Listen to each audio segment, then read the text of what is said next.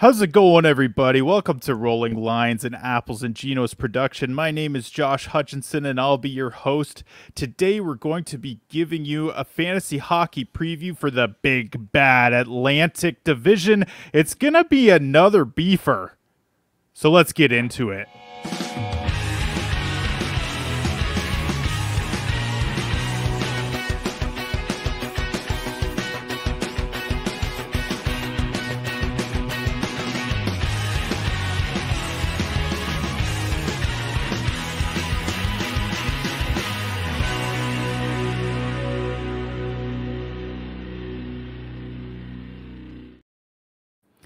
And as we did last week, I've got my boy Gagan here with me, the new regular co-host of the Rolling Lines podcast. What's going on, Gugsy? Is Gugsy okay? Gugsy's great. I love that. That's a cute name. I'll take that. It feels kind of like a hockey nickname in a way. It kind of Gugsy and Hutch. It has the same ring to it as Binksy and Hutch did. It just feels right. There's something about it that feels good. We should be a pair of New York cops. That's a good name. Yeah, 100%. That is what it sounds like, isn't it? That's kind of the vibe that I was looking for when I gave Binksy his nickname in the first place. So it just kind of carries the torch. It's the whole Starsky and Hutch. It's got the same vibe, right? That's why you're getting that feeling, I think. Yeah, for sure. I like it. I love it. No, I'm excited to be here. Thank you for bringing me back. I'm excited for this week's division preview. The Atlantic Division is always a good time to talk about. A lot of interesting teams, a few up and coming teams that I think might surprise everyone. It's gonna be good. For sure, the parity in this division is probably as good as any. Especially this year, it does seem like the teams at the bottom are kind of rising a little bit. Yeah. So it should be fun to talk about. Before we get into it, I did want to talk about the fact that we do have an Apples and Geno's fantasy hockey draft guide that is available for purchase on the Apples and Geno's Patreon. So if you are interested in looking into that, head over there. We've worked extremely hard on this thing. We've got all of our projections, mine, Blake, and Nate's projections, all combined into an aggregate Apples and Geno's projection. That is the first time we've ever done this. They are all in this guide. We have a ton of strategy articles. We have previews for every team in the entire league. And it's a lot of fun. It's a good solid guide to kick things off, especially if you're kind of jonesing for fantasy hockey content. So it's available for purchase on the Patreon. So definitely head over there and check it out. There will be a link in the description.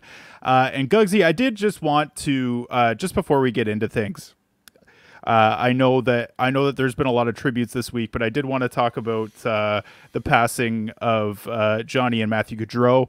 It is just an unbelievable tragedy. I just wanted to say that our thoughts, our hearts go out to the family of both guys. I know that they're probably preparing funeral services. It's just horrendous right now.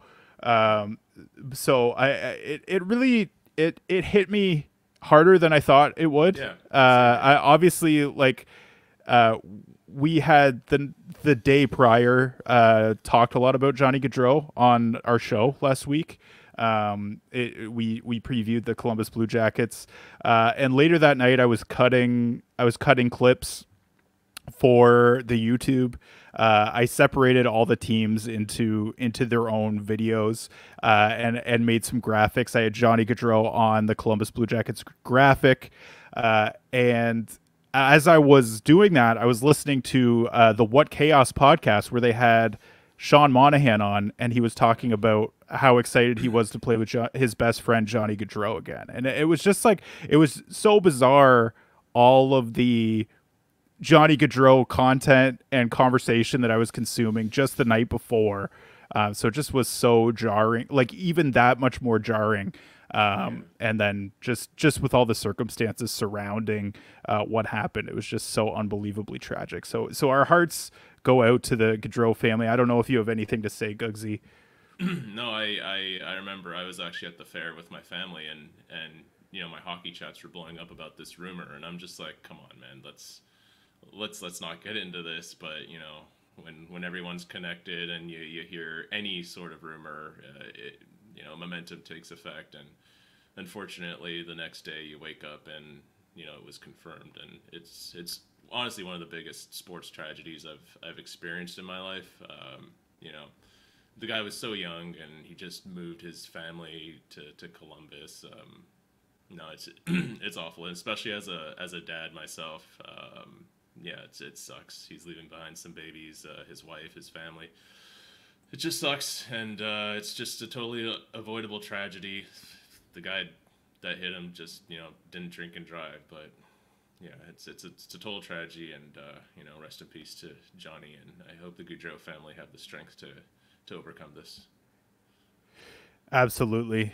There's not really a good way to segue from that, but we are going to try to get into this Atlantic Division preview here. So we're gonna kick things off. We'll go in alphabetical order with the Boston Bruins. So Gugsy, why don't you kind of take us into what they were able to do last season? Yeah, for sure. Boston. I feel like every year people are like, this is the year they're going to suck. Last year they didn't have Patrice Bergeron, and a lot of people kind of gave them a little bit of a fading. But, they did pretty good. Second in the Atlantic is pretty wicked with no real 1C. 24th in Corsi for percentage, 17th in Corsi for goals for percentage, sorry. 22nd in... Sorry, what's S? It's okay. It's okay, man. I kind of threw you under the bus with this. So so 17th in expected goals for percentage, and then 22nd in scoring chances for percentage. Yeah. So similar stats, very similar stats there. But what that says to me, because I feel like they kind of were a little bit overinflated, this team. Like they maybe overachieved a little bit, and also like another factor is their PDO was extremely high. So their 5v5 save percentage was third in the NHL with .918. Obviously, Jeremy Swayman and Linus Ullmark they kicked ass last year. Their shooting percentage was also fifth in the league at 10.35% at even strength. That's like. That's extremely high as well. So when both of those stats are really high, and their shot and chance generation stats are like bottom third in the league, that usually means that there's probably going to be some sort of negative regression coming here. They had the third highest PDO in the league, which is the combined 5v5 save percentage and shooting percentage. And even then higher than the Canucks? Damn. The Canucks were a little bit higher. They were just, I think the Canucks were first in that department. Damn it. Yeah, not quite. No. But, and then, their power play, was 14th in the league, at 22.2%. Under the hood, everything was very average. So there's not really any reason for it to get better or worse. Other than like a slight change in personnel. But yeah, Gugsy, like, how are you feeling about the Boston Bruins going into this year? As far as fantasy is concerned, I'm excited for a certain center that they just acquired that I was a big fan of watching in the playoffs in the Canucks. And we'll get into that. And they got a sleeper or two that I might be interested in, but. Every year I say, they're going to suck this year, and they don't suck. And I'm just wary of talking too much yang right now. The Bruins like to break my heart. I'm from Vancouver. I'm a Canucks fan, so I'm gonna do a bit of reverse psychology here and assume they're gonna be decent at least. Listen, man, I'm a Leafs fan, so I know all about the Boston Bruins breaking my heart. Obviously with lower stakes, but it's happened a lot more. You have quality, I have quantity. It's not a great situation. I really thought the Leafs were gonna win last playoffs. Really did. Yeah. Yeah, that was a that was a terrible series all around. Both teams kind of stunk, honestly, overall.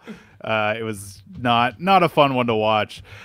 So key departures for the Bruins. Linus Ullmark went out the door. Jake DeBrusk went to Vancouver, so kind of a swap here for Elias Lindholm a little bit. Yep. Danton Heinen also went to Vancouver. Yeah, JVR still a UFA. So some fairly significant departures, and then in terms of additions, Elias Lindholm comes in. Obviously, that's their 1C now. Nikita Zadorov kind of helps out the left side of their defense, which was a little bit weak last year. Joonas Korpisalo, he is, going to be their backup unless they aren't able to sign Jeremy Swayman before the season starts, and then he ends up being their starter, which is scary if you're a Bruins fan. And then and then Max Jones. So I don't know, what do you think? Like, is this team better? Like, I feel like they've kind of subtracted from areas of strength and added to areas of weakness, and it almost feels like a wash to me. Yeah, no, I'd say that's fair. I actually think I really do again, I'm really excited for the Lindholm signing, but I totally agree with you. Zadorov especially, I think Zadorov is one of those signings that everyone is excited about, but then he's going to play a ton of regular season games, and I think he might be a little too expensive for what they gave him. But no, I agree with you. The goalie situation is what I'm really intrigued by. Taking away Ullmark, giving the reins to Swayman, and him not being signed. I'm watching that. I'm pretty interested in that right now. Yeah, for sure. Let's go to the goaltenders. So obviously we kind of talked about that. It was a pretty good segue.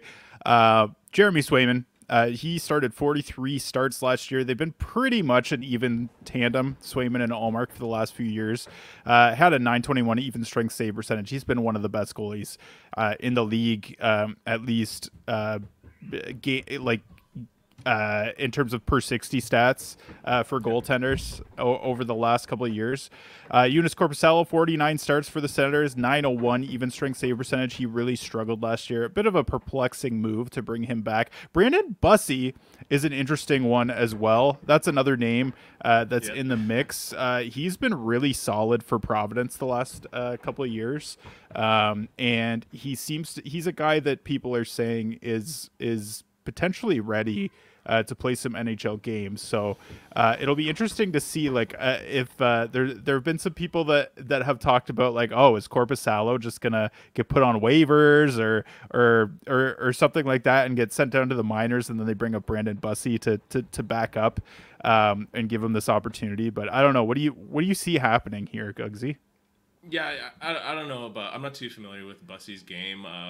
Honestly, I think last year Korpisalo kind of showed his worst. The Senators organization was a total shit show, and the players themselves admitted that the drama behind changing ownership did affect them. I do expect Korpisalo to rebound a bit, especially because I trust Boston's system and the coaching staff and the goalie coach much more than anything coming out of Ottawa. But I don't really feel like he'll get sent down. But hey, you never know. Bussi seems to be a pretty legit prospect here.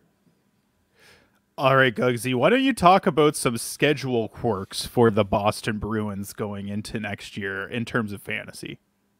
Yeah, tied for 29th for back-to-backs. They have 10 back-to-backs this season, 21 off nights, also tied for 29th. Their playoff schedule from weeks 22 to 24, if that's in your settings.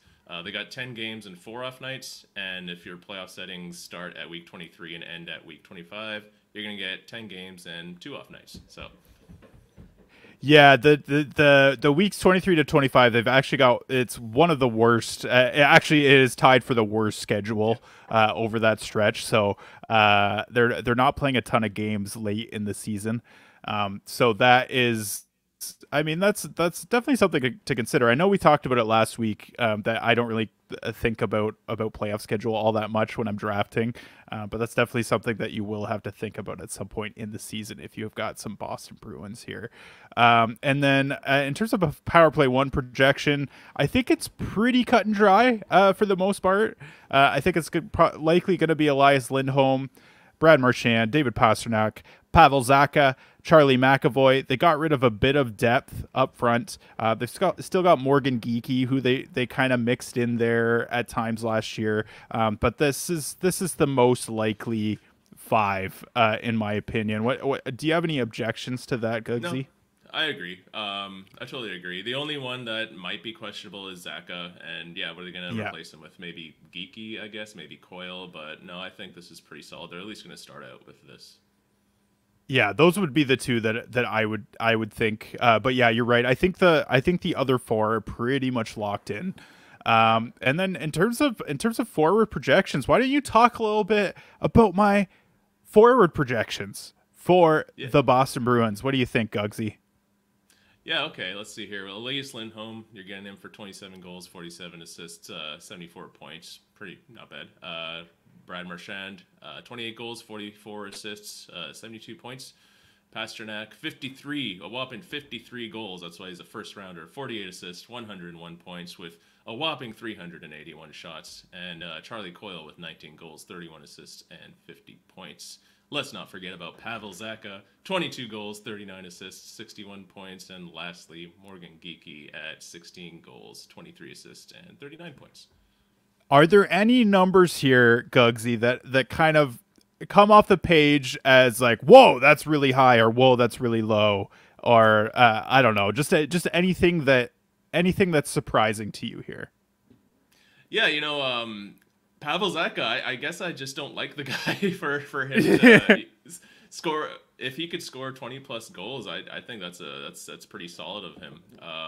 And Coyle not getting power play 1, although he was there up and down when they were injured. For him to be a potential 20 goal scorer, that's pretty intriguing. So Coyle and Zacha, those guys as streamers would be pretty solid. Not sure about holding them for big chunks of the year though. Yeah, Zacha's a guy. So the reason I have him projected so high is because I see him getting consistent 5v5 time on the wing with David Pastrnak and probably Elias Lindholm as well. So that's a really nice situation. And then the power play time as well. I just think he's going to probably play a good amount of minutes and won't have the defensive responsibility that he had last year playing center for most of the year. He did have a lot of success on the left wing the previous year. So that's why it's a little bit high. And honestly, Nate and Blake are in agreement for the most part on that. Like, our projections all came out pretty similarly for Pavel Zacha. So, there's definitely some projections that I have that that are either wildly, like, considerably higher or considerably lower than Nate and Blake. But last night I was comparing our aggregate projections to Dom Lucian, and a lot of them are pretty on par, like with what he's talked about. So there's nothing that's super crazy, but there are some guys that we're probably going to talk about on this episode where I'm like, I'm pretty bullish on them. Yeah. But in terms of Zacha and Coyle, I think we're all pretty much on the same page. And then in terms of defense, why don't you talk about my projections on defense here? Yeah, you got Hampus Lindholm. You got him projected for 8 goals, 26 assists, 34 points. And then you got Charlie McAvoy, 12 goals, 48 assists, 60 points with a nice 146 blocks and a beautiful 161 blocks. And as a bangers guy, I love McAvoy just for not only the point upside, but those bangs are awesome. I love that. Yeah, I mean, the assists and the points for McAvoy there, they would be career highs. I am pretty high on him this year. I don't really see anyone challenging for his power play time I mean, anyways, he had a bit of a down year last year, but I do see him bouncing back to a certain extent offensively. And then, like you said, yeah, like his bangs are always clutch. In terms of punts and sleepers, I've got as an ADP punt, I've got Brad Marchand. I think that he's going relatively high. His ADP is 64.8 in Apples and Genos leagues, and his Yahoo ADP is 60.4. And then I have him for 72 points. I just think that in that range, you could probably get someone a little bit better. And I also feel like he's just trending downward. Like there's a lot of red flags under the hood that Marchand is kind of trending in the wrong direction. Obviously, there was a report that came out earlier this week that he had 3 surgeries this offseason. He had a torn tendon. Yeah, he had a torn tendon in his groin and one in his elbow. And like it was all over the place that he'd been struggling with like a good chunk of the year. So maybe that, I mean, I don't know. Maybe there's a huge bounce back here for Brad Marchand, but I don't really see it. What do you think? What do you think about Marchand there? Like, do you think that's fairly accurate? No, that's you know what, I was wary regarding his ADP. What made me wary for the last season as well was that double hip surgery, because a lot of players don't come back even close to 100% after that, and he actually did much better than I thought coming back from double hip surgery. But hearing you say he has even more problems this offseason, now I'm even much more turned off. That's he's getting high, he's getting up there in age. Boston has gotten a lot of playoff games with Marchand on their lineup over the years. That's extra kilometers. Yeah, I agree. I think you can get a lot more, a higher floor of a player at the ADP in which Marchand's going. I'm just questionable about Marchand's floor for this upcoming season. The other factor for me is they seem pretty hellbent. John Montgomery, at least, seems pretty hellbent on separating Marchand and Pastrnak 5v5, just to kind of spread the wealth a little bit. And the depth up front on Boston is just not as strong this year. Like you're probably going to have Morgan Geekie on the right side, which I mean, I have him as a potential sleeper just because there is like some contingent upside there. But I mean, I just don't. I mean, even his ceiling is probably like he's still a streamer level player. And then Charlie Coyle obviously had a great year last year, but there were a lot of redlining underlying stats there. So I see him kind of coming back down to earth too. So the environment for Marchand 5v5 is just not what it used to be. So that's another factor there for me. And then my top 3 targets here, we've got Elias Lindholm, Charlie McAvoy, Pavel Zacha.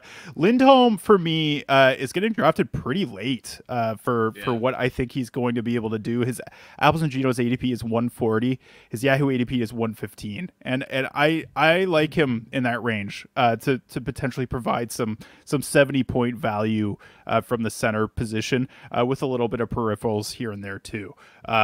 And then Charlie McAvoy, that's another guy. I mean, I just see his ceiling being high across the board. And from the range that he's going, Yahoo ADP is 73, Apples and Ginos 69, which is very nice. I just think that I think that he could return you some really nice value. And then obviously Pavel Zacha, he's not being drafted in Yahoo leagues, and in Apples and Ginos leagues he's at 233.9. So if he returns 61 points, like 61 points is at the range in a regular league where you could almost roster him for the entire year. So if he does hit that level, that's incredible value for someone that you almost don't even need to draft. Do you have, are there any other names here that you'd be targeting, Gugsy? No, I like all that. Lindholm, I agree, absolutely. That's pure value compared to his Yahoo ADP. I think people are just pissed off at him from last year's performance, especially Canucks fans, because if you remember the last little bit of the regular season, he kind of stunk it up. So, you know, that means value for this draft season. I think he's going to be awesome, and I agree with your points on McAvoy and Zacha completely. All right, let's move on to the Buffalo Sabres. They're one of the more exciting teams in the NHL. Sort of. I mean, one of the most perennially underachieving regular season teams. That is, we've been very excited about them every single year in terms of fantasy, and then somehow they continuously disappoint. So last year they were 6th in the Atlantic, 15th in Corsi for percentage at 5v5, 22nd in the league in expected goals for percentage, and 20th in scoring chances for percentage at even strength. Their 5v5 save percentage was 15th in the league with 906. They were pretty average there, so it's not as if their goaltending was letting them down. UPL had a great season last year, kind of as their volume starter. And then their shooting percentage, 18th in the league at 9.42% at 5v5. That was, I mean, pretty average. Like that just shows, I don't know, it could be higher, could be lower, but it's not something. They weren't incredibly unlucky or lucky at 5v5. They're just not generating a ton of high danger chances. That's what I see from these numbers here. Their power play last year was awful. After being a really exciting, really high-powered power play the year before. It was tied for 28th in the league at 16.6% conversion. Their shot and chance generation numbers on the power play were terrible. They were among the worst in the league, which is just wild. Obviously, like the year before, their percentages were pretty high. They were converting at a higher rate, and there was some negative regression coming, but this was crazy. Like this was... Yep. This was a very significant drop off, and that's a big reason why they weren't able to get into the playoffs. So now part of that, and you can elaborate on this too, Gugsy, but I feel like part of that was it was a bit of a volatile power play in terms of the way it was deployed. It seems like Don Granato was kind of just throwing whoever out there at all times. Jeff Skinner got pulled off of it for a while. Dylan Cousins was off of it for a while. It was just kind of like, it's hard to get into a groove when your power play's getting mixed around like that. So what do you think about that? Like is that, I imagine that's a pretty major factor. And with Lindy Ruff coming in, I think it's probably going to be a little more consistent. Yeah, I totally agree. Don Granato, for whatever reason, kind of abandoned the year prior to last year's structure for something more defense oriented, and you really saw the results of that because their offense completely dried up. Tage Thompson, I think, just wasn't used to his full potential, and I expect a big bounce back this year from not only Tage but the team as a whole. I don't know if they'll get back to their 22-23 efficiency. That was a little off the chart. But I definitely think Lindy Ruff is going to make them perform better than they performed last year. Yeah, I totally agree. Lindy Ruff, he's got his warts as coach, and you could be as frustrated as you want. I know Buffalo Sabres fans aren't super stoked about kind of running it back with Lindy Ruff, bringing him back after them not being incredibly happy with him in the end in Buffalo. But yeah, I guess it does kind of feel like a vibes move, but he's got something left in the tank. I don't know if it's like they've got to get to the playoffs. Like his biggest issue is not being able to get his teams over the hump in the playoffs. But I mean, they just got to get there, right? Totally. Okay. In terms of key departures, we've got Jeff Skinner out the door, bought out. He's gone. He went to Edmonton. Victor Olofsson, he's gone. He went to, I believe, the Vegas Golden Knights. Eric Comrie gone back to Winnipeg. Matt Savoy out the door to Edmonton as well. In terms of guys brought in, nothing really that'll move the needle in terms of fantasy. Jason Zucker might be a streamer. Beck Melenston, you can pick him up for some bangs. He's a big banger in Bangers Cats leagues. I streamed him quite a bit last year actually in Bangers Cats leagues. Ryan McLeod, he's kind of more of a defensive minded center, but actually like it's probably a pretty good fit in Buffalo, but just not someone that's going to bring you a lot of fantasy value. And then James Reimer as a third goalie option with Devin Levi and UPL. What do you think about the state of the Buffalo Sabres here? Are they better? Are they worse? Are they the same? You know, it's tough to say because their departures, honestly, the biggest one is obviously Jeff Skinner, but every coach hates Jeff Skinner. So yeah, I'm actually excited for Zucker. I think Zucker might bring a little bit more grit to the team overall, and Mellenstein as well. I loved Mellenstein last year. He was constantly added and dropped every here and there in my Bangers Cats leagues, and yeah, the team's definitely tougher to play against. But I feel like they're going to rely on their core a lot more than any of these additions and departures have given. Jeff Skinner was a big part in that big season 2 years ago, but yeah, coaches hate him, so. Yeah, it seems that way. It's kind of bizarre. I guess he just doesn't play a lot of defense, but in fantasy, we love Jeff Skinner because defense doesn't really matter. And then goaltending, UPL had 51 starts last year. That is not what we projected at the start of the year, but that is why you don't draft goalies early, ladies and gentlemen. A lot of Devin Levi drafters were wildly disappointed. So 51 starts for UPL with a .915 even strength save percentage. Devin Levi, 21 starts. He had a .913 even strength save percentage. Played a lot of the season in the minors, but still performed fairly well in small sample size. And then you've got James Reimer as well. He struggled a bit in Detroit last year, but he is another option. So it'll be interesting to see what they do in terms of deploying their backup, whether they keep Levi in the minors or they carry 3 goalies. But it does seem like UPL is as close to a volume starter as you could get, because that is the way that they played him last year. What do you think about that? No, I totally agree. I think UPL has won the net. Getting him off the wire in every league you could have last year, that's the definition of 0G. He absolutely killed it for. He barely had a flub of a game. He did have them here and there, but I think he proved himself as the starter for this team. Yeah, for sure. All right, why don't you talk to us about schedule quirks for the Buffalo Sabres? Yeah, here we go. So this one's good. 13 back-to-backs, that's tied for 11th. And you got 27 off nights, that's tied for 19th in the league. Here's where the fun part begins. For playoff weeks 22 to 24, they have 11 games, and that's tied for first in the league with 4 off nights. Pretty good. And then we got, for those of you in weeks 23 to 25 for your playoffs, 13 games, still tied for first, and 3 off nights. So that alone, even if you don't pay much attention to playoff schedules this time of year, I think it should affect how you draft players like Tage and Alex Tuck. Yeah, no, definitely. I think that so not a ton of off nights in the playoffs in the playoff weeks, but a ton of games. Like they're saving a lot of their games till the end, and that is valuable depending on who's on the rest of your roster. But yeah, like you said, guys like Tage, guys like Alex Tuck, Dylan Cousins, maybe even JJ Peterka. That could be a guy that you're rostering for the whole season.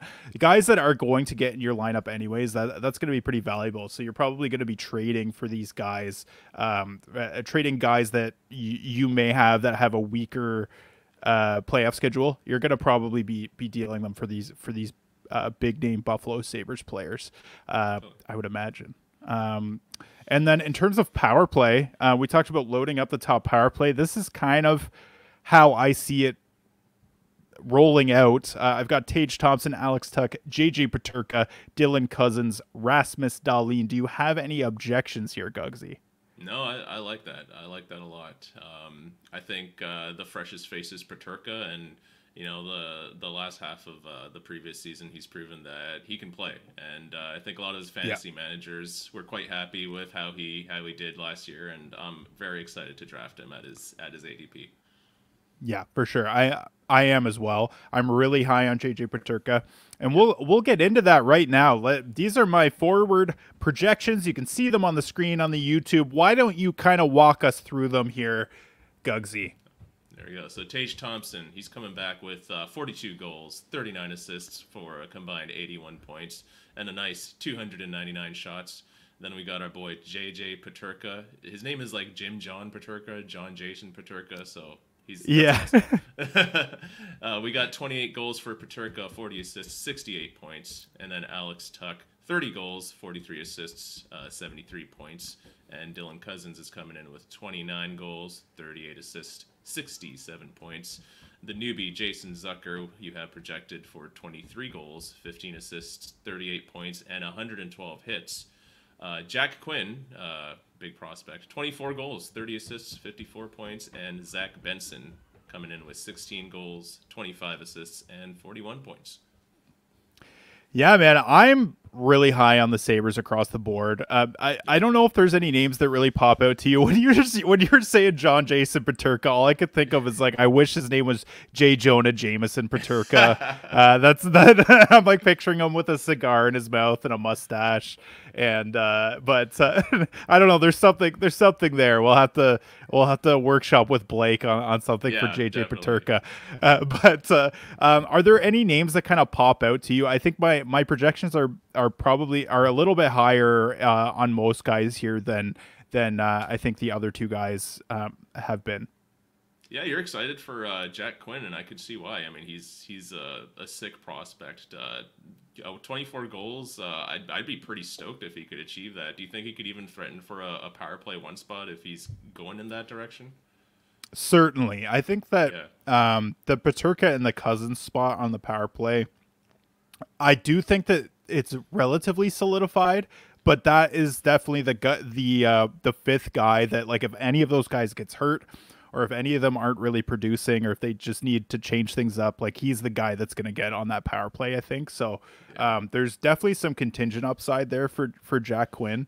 Obviously, all those numbers will be career highs. He struggled with injuries. Like, he missed the first chunk of the season last year, but there's a lot of things that he's done under the hood that look really nice, and he's got a ton of pedigree, and he's really highly touted. He just hasn't been able to kind of get the opportunity and stick in the lineup in terms of just being healthy. So if he has a full Yeah, exactly. So I'm curious to see what he could do there.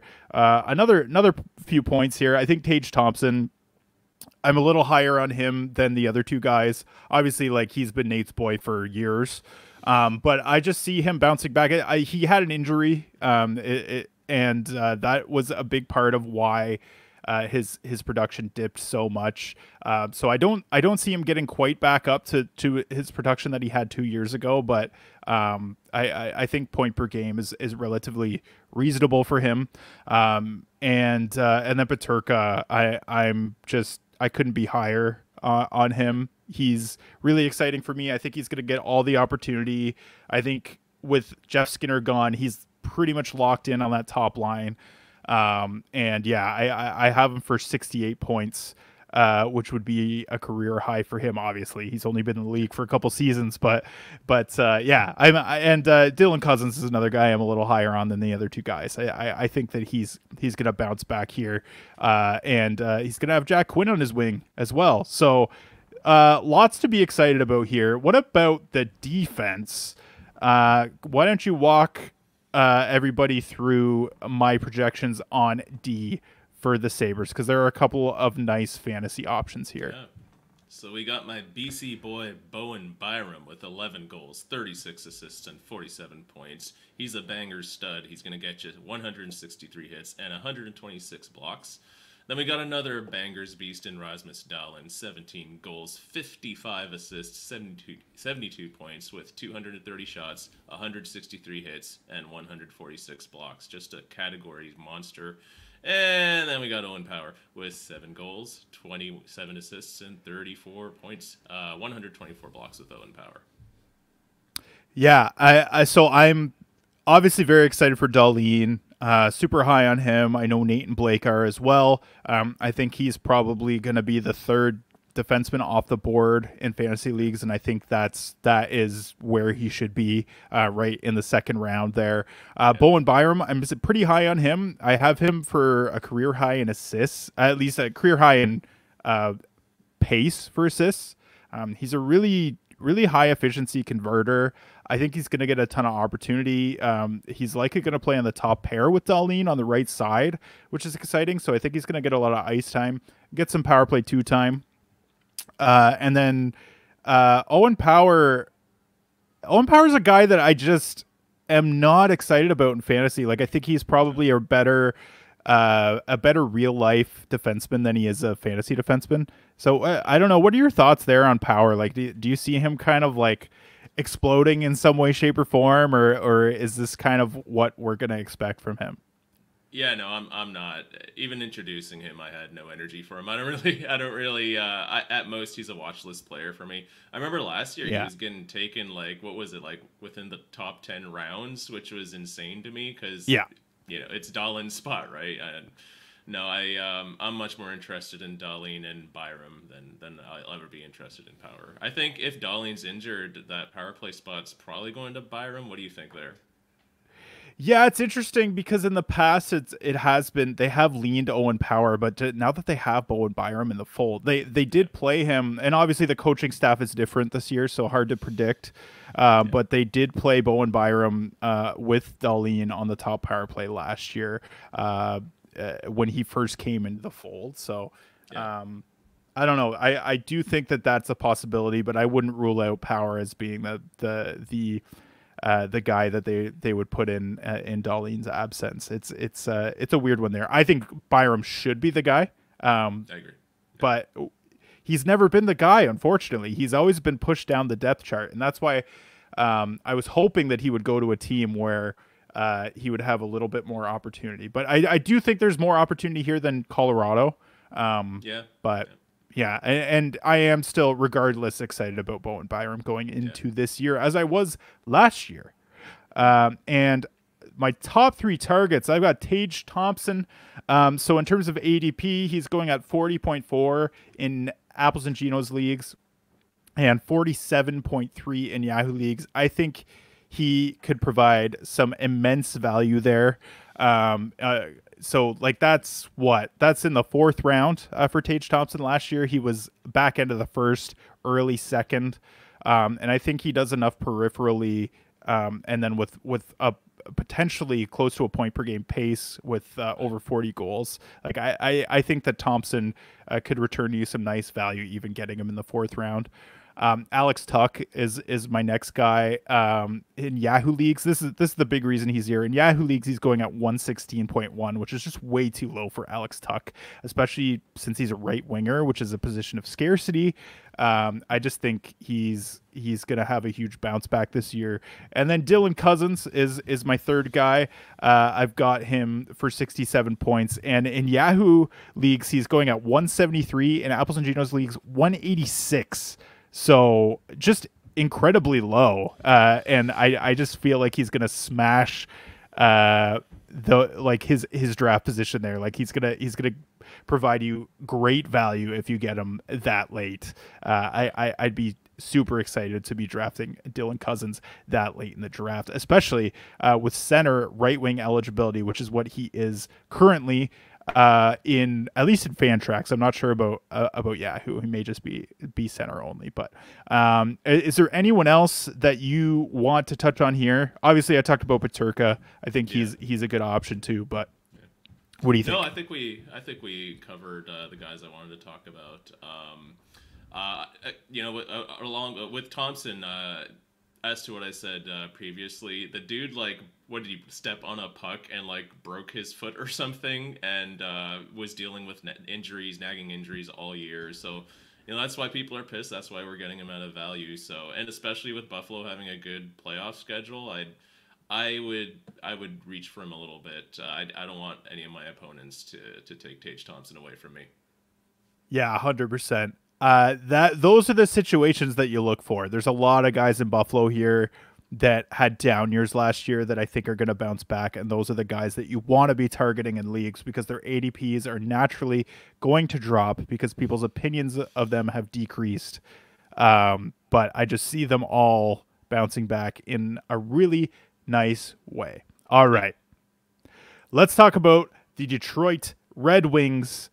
They were fifth in the Atlantic last year. They battled it out until the end for a playoff spot.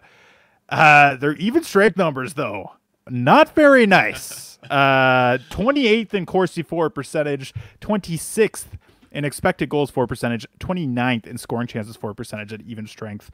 Their 5v5 save percentage, 25th in the league at 901 as a team. So goaltending was pretty bad as well. And that's with Alex Lyon having a really nice stretch for a while as their third goaltender. And then their shooting percentage, this is why they were even in the mix for the playoffs. So their shooting percentage was third in the league at 5v5 at 10.81%. And their power play percentage was 23.1% in terms of conversion. That was ninth in the league. So really solid power play as well. So, I mean, I'm not super excited about the Detroit Red Wings. I'm going to be completely honest here. Like I see them at 5v5 really, really negatively regressing here. Their power play does seem fairly sustainable, and I do think that it's going. We'll get into it in a bit, but I do think it's going to be more of a. They're going to lean more towards power play one, just because they've lost a lot of depth. But yeah, I mean, this just screams negative regression, does it not? Yeah, you know what? The Red Wings kind of remind me of a bizarro version of the Bruins. With the Bruins, it's like these guys are going to suck this year, but then they end up being good. And with the Red Wings, everyone's like, this is the year they're going to be good, and then they end up sucking. So I just find that cute.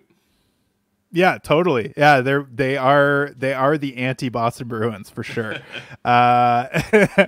Let's talk about key departures. So a lot of departures here, and a lot of guys that had fantasy value. So we got Daniel Sprong out to Vancouver. Perron went to the Senators. Shane Gostisbehere, their power play one quarterback, he went to Carolina. James Reimer, we talked about, went to Buffalo. Robbie Fabry dealt to the Anaheim Ducks. And then in terms of key additions, we've got Vladimir Tarasenko. That's a pretty significant one there. Eric Gustafson on the back end and Cam Talbot in goal. Yeah, I mean, this team has considerably less depth, does it not? Yeah, it does. I don't know. It feels like they got worse, but that I feel weird saying that because they're already bad, you know. So yeah.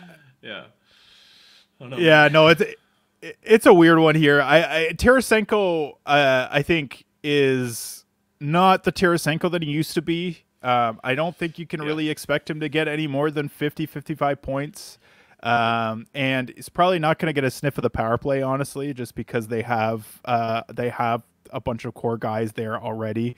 Eric Gustafson, that's a guy that I see getting power play one time, just because why else do you get Eric Gustafson, especially when you've been so itchy about putting Mo Seider on the top power play? Like, they seem not really excited about that. They had Shane Gostisbehere playing most of the power play minutes last year. And then Cam Talbot's a weird one as well, when you've got Alex Lyon and Ville Husso, who's apparently healthy. So let's get into the goaltenders, because this is a weird one. They've got three guys. They also signed Jack Campbell. So really, if you're factoring him in, that's four. That's four guys. But I think Campbell is probably going to be rehabbing his career a little bit in the minors this year. Yeah. So we've got Cam Talbot, who had 52 starts in LA last year with a .913 even strength save percentage. Pretty solid year for Talbot. Alex Lyon, 43 starts last year after starting the year as the third goaltender in Detroit. He had a .911 even strength save percentage. And then Ville Husso, who was just marred with injuries last year, was their starter, but we don't really know what his situation is right now. He's got 18 starts. He had 18 starts with a .903 even strength save percentage, so really struggled in the time that he played as well. What do we make of this? Like, what's going to happen here? Because they do have three healthy goaltenders now that are on NHL contracts. Like, what are they going to do here, Gugsy? Yeah, it looks like a three-headed monster for sure. I don't know. I feel like they're not gonna have the same patience for Husso as they had previously. I think the lion's share of the net is going to Lyon and Talbot. But Talbot's getting up there in age, and last year he had a Kings trap defense in front of him. So I could expect him to have some negative regression because the Red Wings defense is not how the Kings defense plays. I feel like Lyon is gonna end up with the 1A situation there. How do you feel about that? Yeah, I mean, he's definitely, I feel like he's earned it. Yeah. Last year, he had a really strong stretch for them, and as we saw, with just a really poor environment in front of him, he really outperformed that at times. yeah, man, this is a weird one. I fully expected them to deal somebody at some point in the offseason, and it may still happen. I think that a lot of times you get all the guys into camp, and then you get them into preseason games, and then the odd man out you try and deal, or you put them on waivers. So I think that's probably going to be the situation that happens here, just because that's a lot of money to put into three guys. But Ville Husso, that's a guy that I have my eye on as a guy that, I mean, is not going to get drafted just because he's been completely forgotten about. And by all accounts, it sounds like he's healthy and ready to go for training camp. Like, my thought was, if he's going to be like an LTIR candidate, that's why you bring in Cam Talbot and Jack Campbell, and then you have Alex Lyon as your 1A because he earned it last year. But now that I'm hearing that Husso is healthy, I'm just not really sure. I'm not really sure what they do here. So I'm not drafting Detroit goalies until I kind of see what I see something from training camp, or at least get some indication of what they're going to do, because this is the most confusing goaltending situation in the league, easily. I'm not really sure what the Yzer plan is anymore. I know everyone has said, just trust the process, but all I gotta say is yikes. What's going on, man? Yeah, I'm not sure that it's a little sketchy. I think that this is going to be one of those situations where Yzerman is his name brand is going to get him a little bit further than his actual performance in the front office. But yeah, anyways, we don't have to digress about that. But all right, let's talk about scheduling quirks here. What do you got for the Detroit Red Wings here? All right, we got 11 back-to-backs. That's tied for 26th in the league. They have 30 off nights. That's tied for 15th. Weeks 22 to 24th playoff schedule. They're going to have 9 games with 3 off nights. And weeks 23 to 25 playoff schedule, they'll have 13 games with 7 off nights. Mm-hmm. So their 22 to 24 playoff schedule, that's one of the worst in the league, the 9 games with 3 off nights. But weeks 23 to 25 is the best schedule in the NHL. So if that's when your playoff weeks are, Detroit Red Wings are bangers, my friend. Yeah. They're going to be huge. 7 off nights is crazy. So, and I mean, if they're in the mix for the playoffs this year, I mean, they're certainly not going to like comfortably be in a playoff spot at that point in the season. But if they're even in the mix, you're probably going to be playing all your big guys. So you don't have to worry about rest days at the end of the year there. So, I think that that's definitely something to keep in mind about the Detroit Red Wings. Totally. What were you going to say? Real quick, with the weeks 23 to 25 playoff schedule, there is that risk of that final week having stars being set. But with the Red Wings, they're expected to at best be a bubble team, so they got to play their guys. Just like last year, they barely missed. They got to play their guys. Yeah. So I know a lot of teams on that 25th week, that final week of the season, will be sitting their stars if they're already locked in. But that's just another thing to keep in mind for that fantastic playoff schedule. Absolutely. And then in terms of power play projection, they kind of played 2 power plays. They split them up last year, and played them fairly evenly, but they've lost so much depth. They lost, like, as we talked about, Daniel Sprong was a power play guy. David Perron was. Robbie Fabry was. And they didn't really replace them with anybody other than maybe Tarasenko. But not enough. There's not enough offensive depth on this team to be able to effectively split up a power play unless you're putting, like, Michael Rasmussen and Andrew Kopp on these units. And that's just not a good look. So I see them playing a top unit, and that unit looks like Dylan Larkin, Patrick Kane, Alex DeBrincat, Lucas Raymond, and Eric Gustafsson. A little bit of controversy there, but I don't think, based on previous years with Sider battling it out for minutes with various power play specialists, That's probably a huge surprise for anybody. Although this will be, I believe, the first time that Gustafsson could potentially quarterback a power play full time. Do you have any objections here? What are your thoughts? No, I agree. I just wanted your quick opinion on Gustafsson. Would you rather Gustafsson or they have kept Shane Gostisbehere? Who do you think would have given more value to that power play? I think Gostisbehere has shown that he can produce a lot more, and he's just overall a better fantasy asset. Just because I think he plays a little bit more 5v5. He converts a little bit better. Gustafsson though is a really solid, underrated guy. But he's going to be one of those guys like a Tony DeAngelo that plays not a lot of 5v5 minutes and then gets the power play time. So that's what he is. That's what we expect, but he has shown that when he gets the opportunity, he can produce. So in that way, I am relatively excited about Gustafsson, but I mean, once we get into the projections, you'll see that the needle doesn't move a ton with him on the power play in terms of his overall production. But let's look at my forward projections here. Why don't you walk us through that, Gugsy?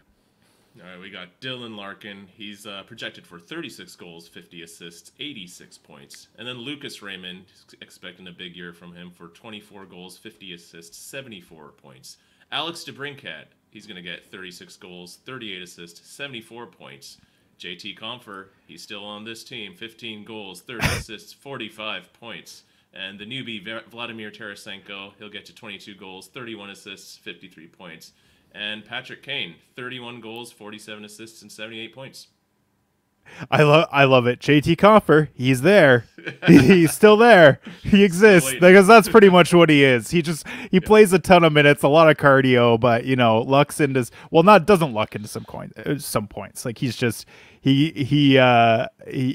gets this opportunity at second line center everywhere he goes, and he's like, oh yeah, I'm just happy to be here. But I mean, so are there any ones that kind of where your eyes are like, whoa, what's going on here? No, I see you got DeBrincat going close to 40 goals, and I could totally see that. This is another guy that I'm eyeing on all of my drafts because again, he pissed everybody off last year. And this is a guy who could potentially get you 40 goals throughout the season. If the market thinks he's worth nothing, but you see a potential 40 goal scorer, then you might want to reach for him relative to his ADP, which is pretty damn low. Yeah, so in Yahoo he's at 91.1, which is probably the lowest we've seen him in quite a few years, since he was probably breaking out into the league essentially. And then in Apples and Ginos, it's around 66. So even still pretty low for DeBrincat compared to where he's been picked historically. But he's had a couple of down years. I do see. I think the big factor here is and why I have him projected so high is the power play situation.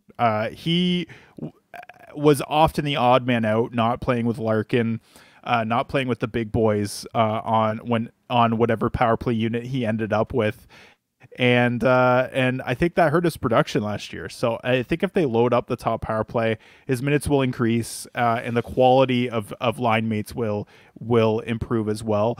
Lucas Raymond, I do have him for a career high in points. But I have him for a wild negative regression in terms of goals. And again, I'm not really incredibly high on Lucas Raymond. I just have him playing on a really nice power play where he gets involved in the offense a decent amount.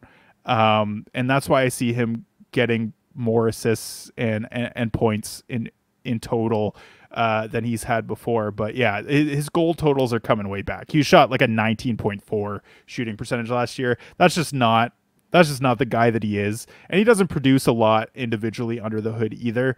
But I mean, he's still a player. He's still a guy he's a guy that I think people are probably higher on than they should be. But I mean, he's he's just a guy that's not going to end up on my fantasy team. I guess that's the bottom line here for the most part. Yeah, he's always a guy that I just never have on my team unless he's gotten a total cold streak and Detroit has like a good schedule and I see him on the wire or something. I'm probably not going to draft him, but yeah, I agree with that projection. Yeah, someone always wants it more than me. That's for sure. Let's get into the defense. So these are the two guys that I mentioned prior. Why don't you walk the people through my projections on them? Moritz Seider, 7 goals, 33 assists, 40 points with 195 hits and 191 blocks. He's like a Charlie McAvoy light. And then you got Eric Gustafsson. He's going to get you 7 goals, 34 assists with 41 points. Yeah. So as you can see, I have them projected for very similar production in terms of points. And that's without Mo Seider getting a lot of power play time. So Eric Gustafsson, I just think that outside of that power play time, I don't think there's really a ton of value there. So I'm probably not going to be drafting him incredibly high. But there is some upside more that, like, I think there is opportunity for him to smash that projection. Like it's possible. He's had some really hot stretches in his career. He scored over 60 points once in his career. It was a long time ago in Chicago, but it has happened. And Mo Seider just brings so much peripherally. So he's probably the guy to bank on regardless. And he produces enough without the power play time in terms of offense that I mean, there's not a huge amount of difference between these two. Almost identical offensive stats, actually. So, yeah, I mean, my punt, I talked about it. Lucas Raymond, I'm not super high on the guy. Yeah, I mean, I think that he's going to be drafted higher than I want him. And then my sleeper is Gustafsson. Like he's not getting drafted in Yahoo leagues, and his Apples and Ginos ADP is 205. I think I'm pretty happy if I have a defense spot open at the end of my draft picking Eric Gustafsson, because I think there is potential for him to outperform. I mean, like getting drafted with your last pick of the draft, essentially. So, any comments on the defense here? No, I on that Gustafsson point, to get a power play 1 defenseman as your last pick, that is just awesome. That's the kind of ceiling that you want to shoot for. His floor, might be pretty low, but his ceiling is pretty high, especially if you're getting him for free. So you can't lose with that. Keep him on your team, give him a bit of a leash, and see where it goes. Absolutely. All right, let's get into the top 3 targets. My top 3 targets are Patrick Kane, Eric Gustafsson, as I mentioned, as my sleeper, and Alex DeBrincat. We mentioned DeBrincat being drafted lower than he has been previously. That's why I have him here. Gustafsson, we just talked about. But Patrick Kane, I have him almost for point per game, and his Yahoo ADP is 120, Apples and Ginos ADP 92.4, and he's a right winger, which is a position of scarcity. I think that there's some real opportunity to get some awesome value for Patrick Kane here. So that's why he's my number 1 target. Is there anyone else that you are targeting here, buddy? Let me just see here. No, that covers it. Larkin, I just want to say, if you're in a face-offs league, this guy is just beautiful in every sense of the word. Not only is he going to get you points, but he's a face-off monster. He's like a Bo Horvat, but in a red jersey. So definitely make sure you get Larkin if you're in a face-offs league. Yeah, I do want to give Larkin some love as well. Like, I do think that he could return you some great value too. Like, he's going to be, like, I have him projected for over a point per game. I think he's the best fantasy player on this team. His Yahoo ADP is 86, Apples and Ginos 68.5. So I think there is potential for some value there for Dylan Larkin. So some nice fantasy assets on this team. As a unit, though, not super stoked about the Detroit Red Wings. That's for sure. Let's talk about the Florida Panthers, who are very good. Obviously, defending Stanley Cup champs. They were first in the Atlantic last year, second in Corsi for percentage, third in expected goals for percentage, and eighth in scoring chances for percentage at 5v5. They were killing it in the underlying stats. Their 5v5 save percentage was second in the league with 925, and their 5v5 shooting percentage was 25th at 8.89. So that shows there's probably going to be positive regression at 5v5. Like there's like crazy amounts actually, because they were producing so much and just weren't converting. The only guy that could convert at 5v5 consistently was Sam Reinhart. Everyone else was snake bit for most of the year. And then their power play was 8th in the league at 23.5% conversion. That's another that's another area where they could improve. Their underlying stats, they were second in Corsi for per 60 and expected goals for per 60 and scoring chances for per 60 on the power play in the league. So one of the best teams behind, I think, only Minnesota in terms of those underlying stats. And they had the 23rd ranked shooting percentage. So that also shows me that their power play could be even better as well. And that's with Sam Reinhart scoring at like a 35% clip or whatever it was on the power play. So, I mean, there's only room to improve for the Florida Panthers here.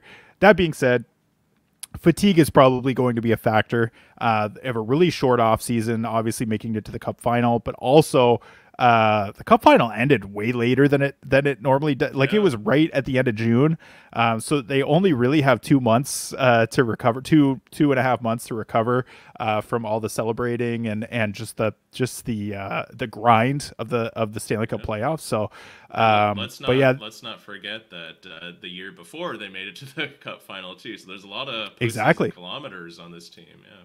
Totally. Yeah. And we saw that with Tampa Bay after a while. Like you started to see the wear and tear on this team after going to the Cup final year after year.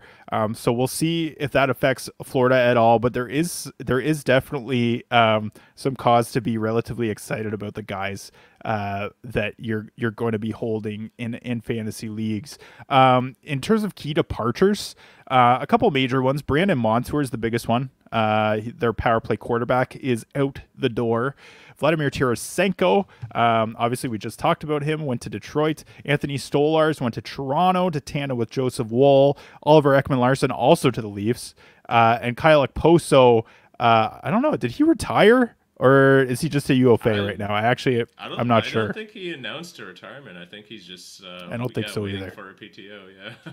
It feels like we might be getting to that point with him, but I'm not gonna write him off yet. Their key additions: Chris Driedger, they brought him back after a couple of years where he essentially didn't play in the NHL in Seattle. Nate Schmidt and Adam Boqvist are kind of rounding out the bottom pair on their D-core. I mean, it does kind of look like this team got a little bit worse. What do you think? Yeah. I actually was a little upset that they lost Montour. I was a really big fan of Montour. I know he also pissed some people off last year, but his numbers under the hood were still pretty good. And you know, everyone on Apples and Genos was like, be patient, it's coming. And he did have some good stretches of point production. I was hoping that he'd re-sign with the Panthers and we could see that positive regression, just like we saw with Reinhart last year. If you remember Reinhart in the 22-23 season, he was not finishing at all. And then last year, could he finish? He overperformed. So I was expecting a bit of that from Montour. But yeah, no, I agree. A bit of a step back. Yeah, a little bit. I mean, obviously their top forwards are all still there. They locked a lot of guys up, and with the hole that Brandon Montour left creates some opportunity for others, and we will get into that in a moment. But let's talk about the goaltenders. Sergei Bobrovsky, still there. 58 starts last year with a .924 even strength save percentage. He was fantastic through the regular season and the playoffs. Another guy that I would be watching out for some fatigue. They did play Stolarz a decent amount, and he performed extremely well, but obviously he's not there. But they do have Chris Driedger, who had only 2 starts in the NHL last year, had a .942 even strength save percentage in those 2 starts. Obviously, really small sample size, so hard to really glean a lot from that.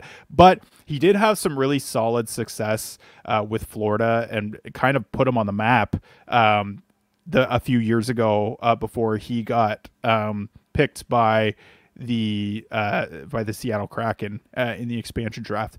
And then Spencer Knight, he had a .905 save percentage with Charlotte last year. Didn't play any NHL games. He's struggled a little bit in the AHL. Spent some time in the player assistance program. Struggled in the NHL really in his last stint, so hard, but he's still there. Like, he's still a young goaltender, still a guy that could get some opportunity. So a guy that you should definitely keep on your radar. But this is still a situation where I think Bobrovsky is going to get the lion's share of starts. So what do you think about that, man? No, I absolutely agree. Bobrovsky, I mean, look at all the work this guy did for you in that Stanley Cup run. I think Paul Maurice is gonna keep giving him the trust. You do make a good point about just load management. Like, Bobrovsky also has had tons of kilometers throughout his career, including postseason kilometers. He's getting up there in age, so giving Chris Driedger a few more starts than usual, that makes me interested as a 0G option. All right. Schedule quirks for the Florida Panthers. Gugsy, walk us through them. Let's do it. You got 14 back-to-backs. That's tied for 4th in the league. 27 off nights. That's tied for 19th. So for weeks 22 to 24th playoff schedule, 10 games, 5 off nights. And for weeks 23 to 25 playoff schedule, you got 9 games with also 5 off nights. Yeah, I mean, they're kind of middle of the pack in both situations. Actually, the weeks 23 to 25, that's actually a pretty bad schedule. Not a lot of games, a lot of off nights, but not a ton of games total. But hopefully, if you've got Florida Panthers, you've got a weeks 22 to 24 playoff schedule. That is, I mean, in most of the leagues that I play in, that's how it is, just to avoid the load management situations. But yeah, I mean, that's not the way all leagues work. So, all right, let's go into our power play projection. This is pretty cut and dry here outside of the defense position. So Barkov, Verhaeghe, Tkachuk, and Sam Reinhart I have as the 4 forwards. And I have Aaron Ekblad as the defenseman here. Now, Nate, infamously on the projections episode for the Florida Panthers, talked about Adam Boqvist being the guy to quarterback the power play, and he baked that into his projections. I don't see that being the case. I think there are some arguments that have been thrown out there, not necessarily by Nate, but by others, about how, well, why did Oliver Ekman-Larsson get the time last year when Brandon Montour was out? Well, the fact of the matter is Aaron Ekblad was also out at the same time that Montour was, so he wasn't given an opportunity there. I just think that this guy still has something left in the tank. He's just struggled so much with injuries. But he's still a really important part of this team, and I mean, I don't really have a ton of other reason to be excited about Aaron Ekblad other than I just feel like it was his spot before Montour came in. I don't know that Boqvist really moves the needle a ton, although he has had in limited power play time some decent underlying numbers, but. And maybe that's why they brought him in. Like, it is very possible that that's the case. Like, they think that he's going to be like a Montour light, but I still just see Aaron Ekblad being the guy here. Give me your thoughts, Gugsy. What do you think about that? Yeah, no. What I like about Ekblad is he's always had a high ceiling, and he's before Montour took the spot away from him. I think it was 2, maybe 3 seasons ago. He showed that he could perform as a power play 1D man. His Yahoo ADP I think was in the 120s. So with that ceiling, he has the potential to be your second defenseman. And the downside, of course, is his injuries as always. And you never know. Forsling's breathing down his neck. But at 122, I think the upside, the ceiling is too good to pass up. I'm taking him. He gives you bangs, he gives you shots, and he could give you good power play production once again now that Montour's out of town. So I like him. All right, buddy. Why don't you walk us through my forward projections for the Florida Panthers? All right, we got the big dog, Alexander Barkov, projected at 33 goals, 62 assists, 95 points. Carter Verhaeghe, 41 goals, 37 assists at 18 points. Samson is coming in at 45 goals, 41 assists, 86 points. And Matty Tkachuk, 37? That's 37 goals. 37. Yeah, the 7s look like 1s in this font. I gotta do something about that on the slide. Hey, I know. I also noticed you said 18 points for Carter Verhaeghe. I'm like, no, that's 78. Yeah, let's get. It does. They really do look like 1s though. It's throwing me off a lot. I didn't even catch the 18 points. Yeah, Carter Verhaeghe at 18 points. You'll want him on your team, fellas. Anyways, sorry about that. 288 shots for Tkachuk, 122 hits, 33 power play points. That's beautiful. Sam Bennett, Bangers Beast, Apples and Genos loves Sam Bennett. He's going to give you 25 goals, 28 assists, 53 points with 182 hits. And Evan Rodriguez, Hot Rod, that's not 14, that's 14 goals? Yeah, okay. 30, 44 points. I was about to say 74 goals.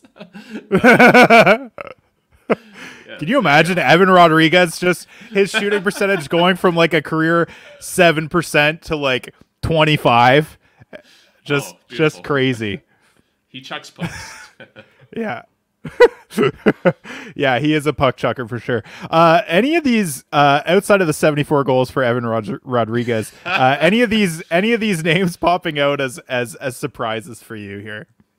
Honestly, no. Like, we know how good this team is. I'm expecting all of this. I guess Sam Bennett at 25 goals, but even that doesn't surprise me too much. Sam Bennett, I mean, this is a former 4th overall. He has that pedigree. Especially if he's filling in for an injury, no problem. I think he could hit 25 goals, no problem. Yeah, and I think just he's a guy that perennially gets hurt for like 20 games or so, it seems. So if he has a full healthy 82 game season, he shoots enough. He's not a high efficiency converter, but he shoots enough that I think he can and he plays enough minutes that he'll pretty easily get at least over the 20 goal mark. And then I mean, no real surprises here. Like you said, there's enough of a sample size for all of these guys, and like they're all pretty much playing in the same situation. This team is really easy to project. I guess that's really the big thing. I don't have any big swings on them other than on the defense. So walk us through my defenseman projections here. Okay, you got Gustav Forsling for 12 goals, 13 assists, and 45 points. He's going to give you 109 blocks and 109 hits and 113 blocks. And then our boy Aaron Ekblad, 18 goals, 39 assists, 57 points, 240 shots, huge. I got to take it slow. 133 hits and 104 blocks. So not bad, not bad. I mean, like, look at these. Okay, if you're watching the YouTube, look at the one. Like, there's a lot of 1s and 7s on this page. Look at the 1s and the 7s. They look almost exactly the same. Like give the man a fucking break. All right, like this is. I made it challenging on him. Yeah. So the big surprise here is Aaron Ekblad. Obviously, I've got him kind of back to. I mean, relatively not really close to where his point production was before Montour started being the power play quarterback. It's not quite to that level, but I do have him producing pretty well and getting on that power play. So that's where my projections differ a little bit. I do think Blake also might have had Ekblad as the power play quarterback, but I'm not 100% sure. I'd have to look into that. Gustav Forsling, you mentioned to him potentially breathing down his neck. I wanted them to use him back when Ekblad and Montour were out. We talked all about how he was a huge sleeper. He was going to get this opportunity on the power play to start the year, and then they used OEL. So it's clear to me that Maurice doesn't really see him as a power play guy, but he does produce enough 5v5.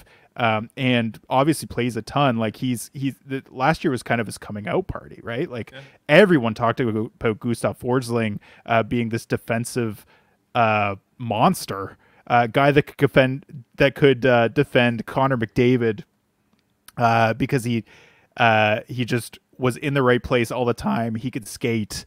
But yeah, it just seemed like everyone is like, oh wow, Gustav Forsling, he's here. Like this is a guy that can actually do something. So, and that actually, you can see that in his Yahoo ADP because he's in the top 100. He's been drafted at 96th, which I don't think I'd be drafting him there, just because there's no power play opportunity, and I just think at that range you can still get some really solid power play quarterbacks, but that's really surprising that he's getting drafted so high, considering Ekblad is what, like 30 spots of an ADP lower than him. That really doesn't make sense. I don't even think Daily Faceoff has Forsling as the power play one quarterback. So it's I mean again, like there's something to be said, especially on Yahoo, where I mean the mock drafts are kind of there's no filter for those guys. Like anyone can just get into them and just start a mock draft, and then a lot of people drop out. So I mean the numbers are not entirely accurate to what you're to the way that your drafts are going to to the way things are going to happen in your drafts. But I do think that there is something to be said about someone that gets a ton of headlines and a ton of discussion in the playoffs going into the next season. I think in Yahoo leagues, they're probably going to get a bit of a bump because of that, and that's something that you definitely need to watch for, especially if you're with guys that aren't like necessarily listening to fantasy hockey podcasts like this, because they're going to fall for that, right? They're going to fall for the ADPs skyrocketing and being like, oh yeah, this guy was awesome in the playoffs. But like, was he awesome because his fantasy value was high, or was he awesome because he just played really well all around? You just reminded me of my past self, who would draft teams based on how many headlines they'd be in for the playoffs. So thank you for that. Yeah, no, of course. Like it's I mean, yeah. Anyways, it's natural, especially if you're not like obsessed the way that we are with this type of shit. So in terms of a punt, I'm punting Sam Reinhart just because he's going in the second round, both in Apples and Geno's leagues and Yahoo leagues. I don't think his production is going to fall off that much. I just think that I'm more comfortable taking some other guys in that range. He's the closest thing I'd have to a punt, but it's not significant. And then in terms of a sleeper, Aaron Ekblad, we talked enough about him though already. Top 3 targets, I've got Barkov. Barkov's ADP is actually pretty low too. It's insane. In Yahoo, he's going at 51. And so that's in the 5th round. And then in Apples and Geno's leagues, 37.7, which is in the 4th round. So both of those situations, I'm stoked to take Alexander Barkov. So yeah, I'm shocked about that, frankly. Me too. And then obviously I have Aaron Ekblad here, and then Sam Bennett not being drafted in Yahoo leagues, which is shocking to me considering they're bangers cats. And then his Apples and Geno's ADP 203.8. So that's a guy that is definitely on my radar there, even though I don't think that his ceiling is necessarily incredibly high, but he brings enough peripheral value that I'm okay with having him on my team, at least at the bottom end. So are there any other names here that you are targeting? No, on Barkov, it's absolutely insane how underrated he is in this regard. And I know everyone's like, we always say Barkov is the most underrated, but he literally is so underrated because last year he was also like going in the 5th round, which was nuts. This is a 90. He could get 100 points. I wouldn't be so surprised if he does that. I don't know if it's his injury history that is scaring people or just because he's a pure C, but man, this guy is an absolute beauty, especially in face-off leagues. He's just pure value. I would have no problem taking him in the 3rd. No problem at all. Also had a huge hits bump last year, which is cool. Oh, yeah. I talked about this with Blake when we were doing the when we were ranking centers and Barkov. I would not want him bearing down on me coming in for the hit because he is a big boy. He seems like a very nice boy, but he's a large man for sure. Yeah. You see his Yahoo picture and it's like, oh, what a nice looking guy. I bet he loves his mother. But no, he can hit. He can hit. Yeah, definitely. All right, let's talk about the Montreal Canadiens. They were 8th in the Atlantic last year. Their underlying stats were terrible. 30th in Corsi for percentage, 27th in expected goals for percentage, and 30th in scoring chances for percentage at even strength. I mean, they were right where they were supposed to be. Nothing surprising here. 5v5 save percentage, they were actually pretty good. They had a 908 as a team, which was 13th in the league. And then their shooting percentage was 13th as well at 9.67 at even strength. Their power play, 27th in the league at 17.5% conversion rate. And their production on the power play under the hood was not good either. So a team that is, very young. They're just pushing through. This is a team that I do think could see a little bit more success this year. And that is partially because of one major move that they made in the offseason. Their key departures, Jordan Harris and Tanner Pearson. Their key additions, Patrick Laine and Alex Barboulay. Up until the Laine trade, it was really just like, okay, like it's just the same old Canadians. Like, hopefully their young guys take a step, and maybe there's some guys that graduate from the minors that do something in the NHL. But yeah, Patrick Laine is huge. Like that changes the look of their power play. It's just another weapon along with Cole Caulfield that can shoot the puck.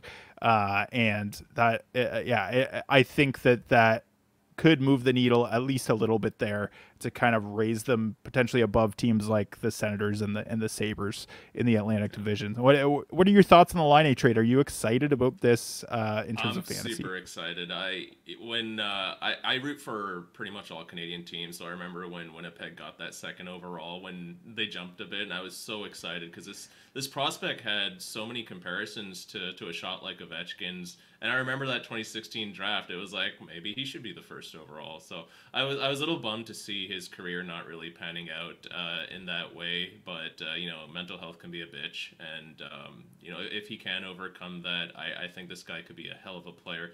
It's a little, outside of, hockey analytics. Montreal is a tough fucking market. It's a really tough market. And I do wonder how someone with vulnerable mental health is going to perform there, especially when they're on a cold streak. Even the best goal scorers, they go on their cold streaks, and it seems like Patrick can be a little hard on himself.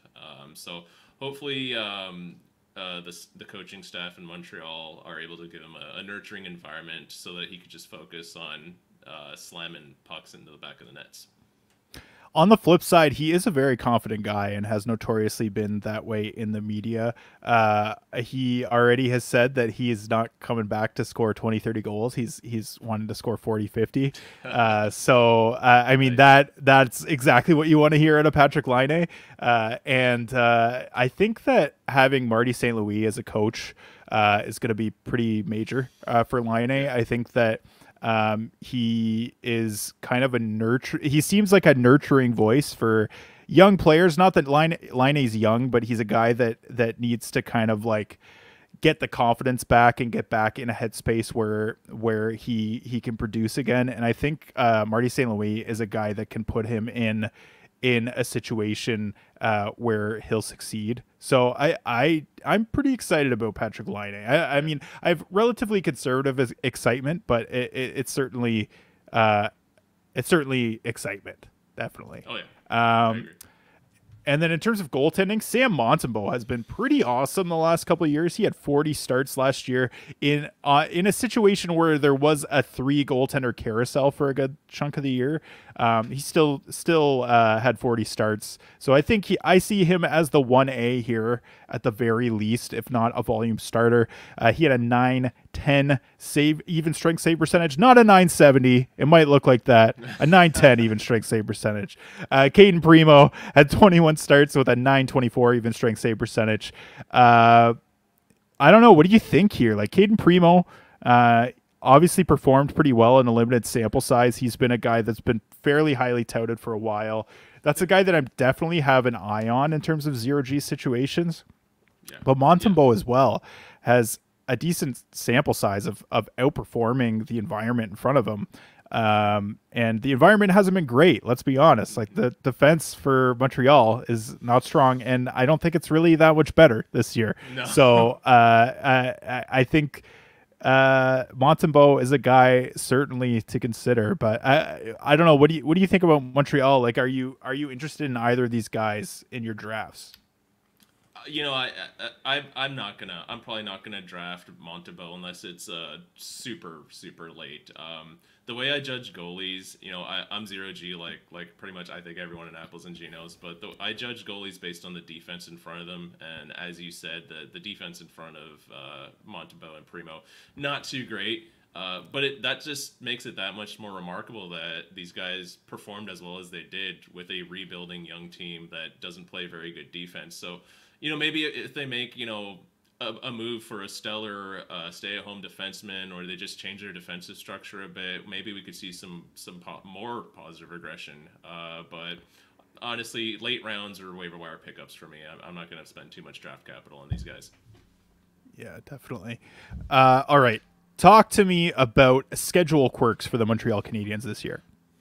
They got 15 back-to-backs, third best in the league. 27 off nights, that's tied for 19th best. For playoffs weeks 22 to 24, they have 11 games and 3 off nights. And for weeks 23 to 25, you get 13 games with 6 off nights. Yeah, so the 13 games with 6 off nights in weeks 23 to 25, that's the second best playoff schedule in the league over that stretch. So pretty interesting, actually. Like, even though they don't have a ton of off nights through the year, there are a decent amount right at the end of the season. So definitely, especially these top 4 forwards on the Canadiens. Those are guys that you probably want in your lineup if your playoffs are in those weeks. In terms of weeks 22 to 24, a lot of games. 11 games is a lot over that stretch. 3 off nights, not so great. But again, these top guys are going to be playing a lot over that stretch. So if they're, guys like Cole Caulfield is going to be in your lineup every night. So if you've got a guy like that playing 11 games over your playoffs, you're pretty happy with that.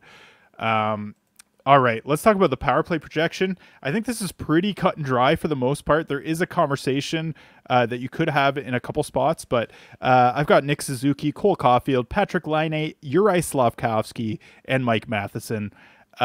Matheson, I think, was so productive last year. Really efficient across the board, had career highs everywhere. Lane Hudson, though, is waiting in the wings as kind of the power play 1 quarterback of the future.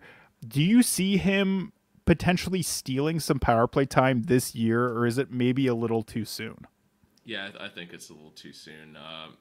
Marty St. Louis has praised Matheson constantly. He loves Matheson on the power play. Matheson produces on the power play, and I think there's some actual pressure for this team to not just suck. I think management and coaching want them to at least attempt to hit that bubble playoff position.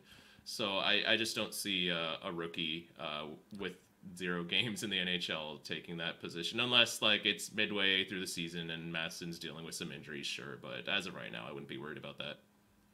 Yeah, I'm kind of with you there, to be honest. I do see Hudson as a guy that could perform even without power play time right out of the gate. He's that good, I think. But for this season, I think Matheson is probably still the guy on the power play. All right, why don't you walk us through my forward projections for the Montreal Canadiens? All right, we got Nick Suzuki projected for 28 goals, 46 assists, 74 points. Uri Slafkovsky, 20 goals, 43 assists, 63 points, and a beastly 146 hits. He's a big boy. And Cole Caulfield, 43 goals, 28 assists, 71 points with 320 shots. The new guy, Patrick Laine, 31 goals, 33 assists, 64 points. Coming back to that old Patrick Laine we remember. Alex Newhook, who everyone forgets is a Montreal Canadian, 17 goals, 25 assists, 42 points. And Kirby Dach, which I am interested in, 13 goals, 22 assists, and 35 points. What pops out at you here in terms of those projections? Yeah, well, Slavkovsky, I think last year people were wondering that this might be a bit of an overperformance, but I actually agree that he's capable of 20 goals. He's solid. I think he's won the trust of his coaching staff, and he's only getting more and more confident. You could just see the confidence he's off of him. Look at his highlight reel package from last year. So I'm looking forward to putting Slavkovsky on my teams. Yeah. Yeah, totally. And I think there's some really nice peripheral coverage, like you said, with 146 hits that I have him projected for. This, I think, is a relatively conservative projection for Slafkovsky. I think he's got a pretty high ceiling, where he could potentially have similar point totals to Suzuki and Caulfield, up in the 70s. I think that there's a situation where that could happen if things fall right for Slafkovsky. So I am pretty excited for him going into this year. I have Caulfield for a career high 43 goals. I mean, this isn't a big surprise. Everyone talks about him being the only 40 goal scorer in the league to not actually score 40 goals. But he is destined to do that. He's an elite shot producer, one of the best in the league. And his conversion rate was down last year. So I just see him. I see him bouncing back in a really good way and being a really, really valuable fantasy asset. And then Patrick Laine, I have a relatively conservative projection for him, 31 goals, 33 assists. I do think that there could be potential for some value there, although his 5v5 situation I'm not super excited about, unless he is able to find his way on the top line. But then that would kind of eat into the production of the other guys. So you're maybe not as excited about those guys then there either. So all right, let's go to the defense. So I've got 3 guys projected here. Why don't you walk us through those projections? Mike Matheson's going to get you 15 goals, 41 assists, and 56 points. He's projected for 176 blocks. Lane Hudson, 9 goals, 16 assists, 25 points. Not bad for a rookie D. And Caden Goulet, I love this guy. He's beautiful in a bangers league. Caden Goulet for 6 goals, 20 assists, 26 points, 127 hits, and 203 blocks. That's awesome.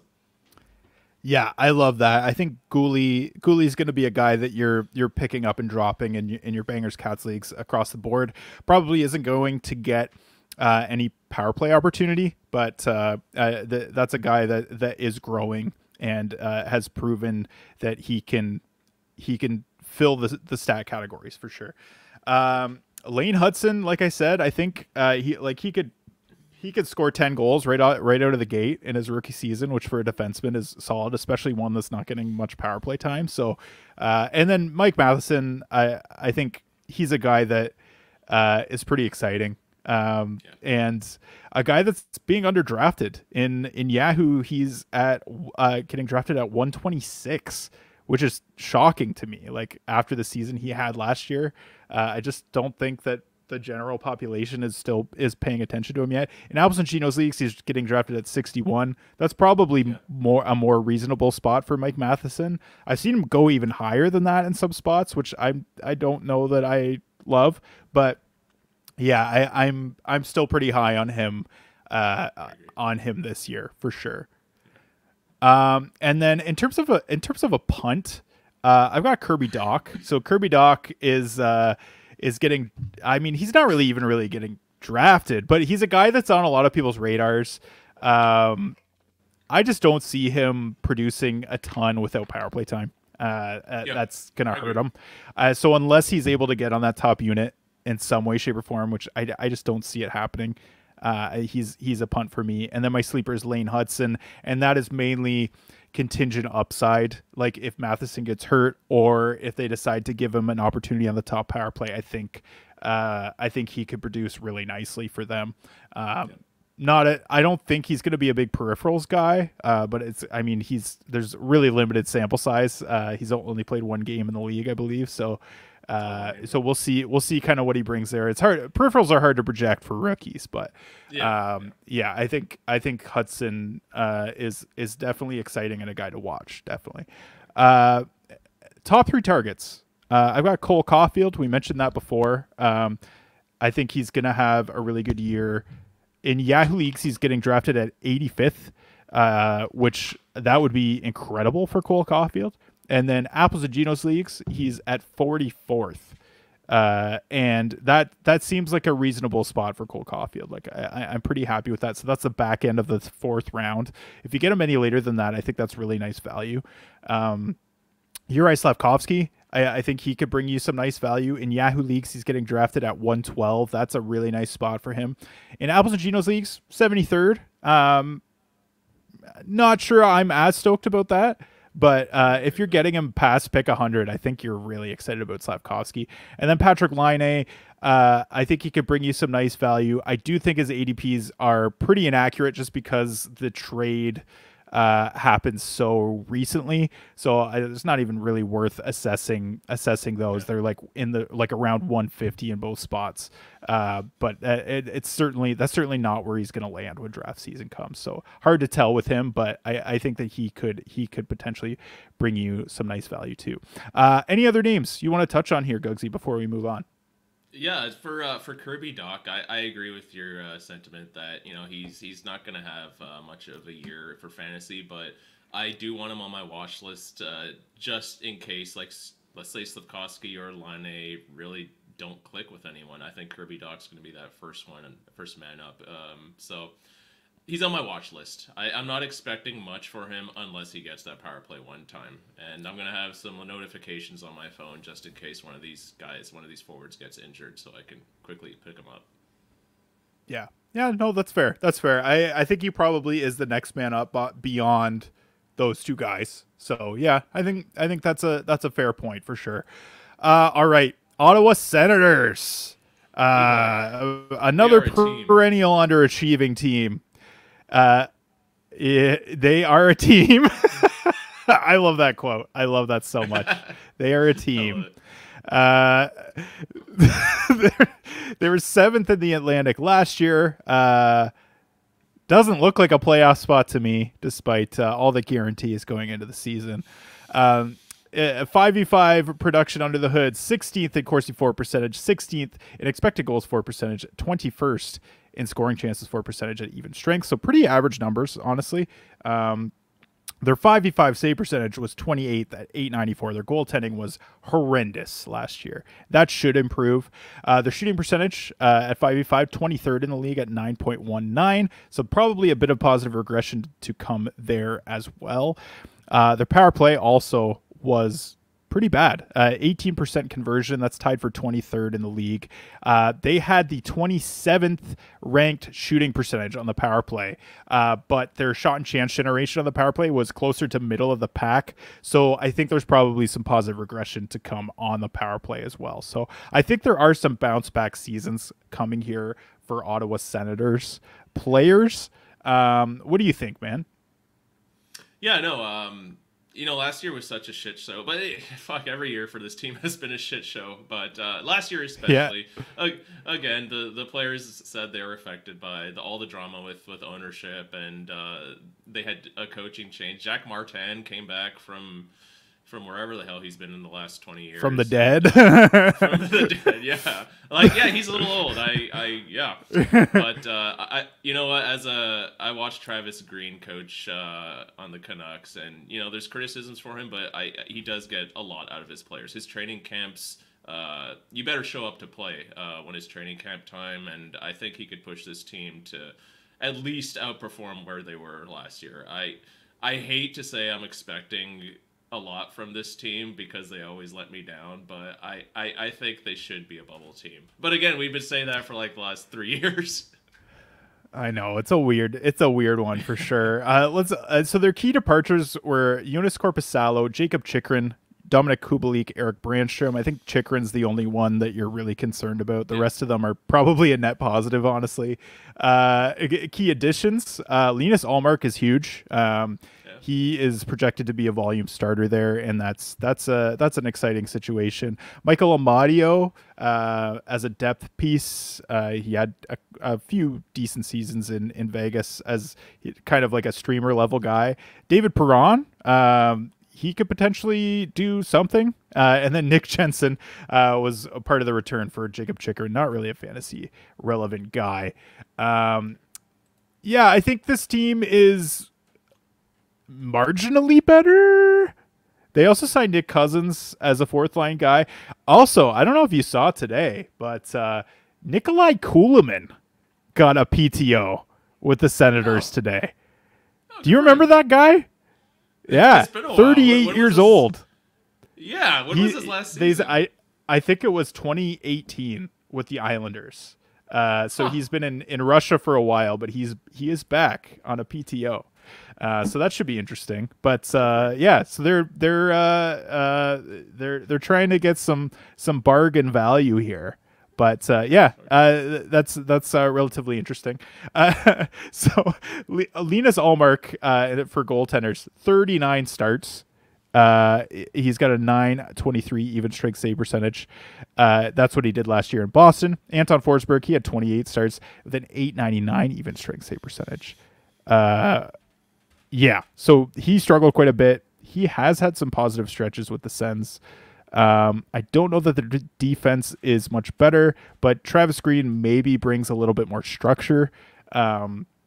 So I don't know. What do you think? What do you think about the general situation with the Sens? I feel like I didn't even let you talk. I'm just realizing I asked for your comment and then I didn't even let you talk. But tell me, goaltending, the team in general. What are your thoughts here, Gugsy? Yeah, you know, Linus Ullmark, that's the big addition, of course. And, I mean, goaltending last year was just hilariously, comically bad. I think Ullmark's gonna stabilize that a bit. And, yeah, as you said, Travis Green, he knows how to play a defensive structure around the goalie. I think, do you know what Ullmark's ADP is? I didn't actually look at that. That's a good question. Why don't you talk a little bit about? Yeah, let's dive into the schedule quirks, and I will look up his ADP here. Sure. So we got 14 back-to-backs. That's tied for fourth in the league. Not bad. 26 off nights. That's 22nd.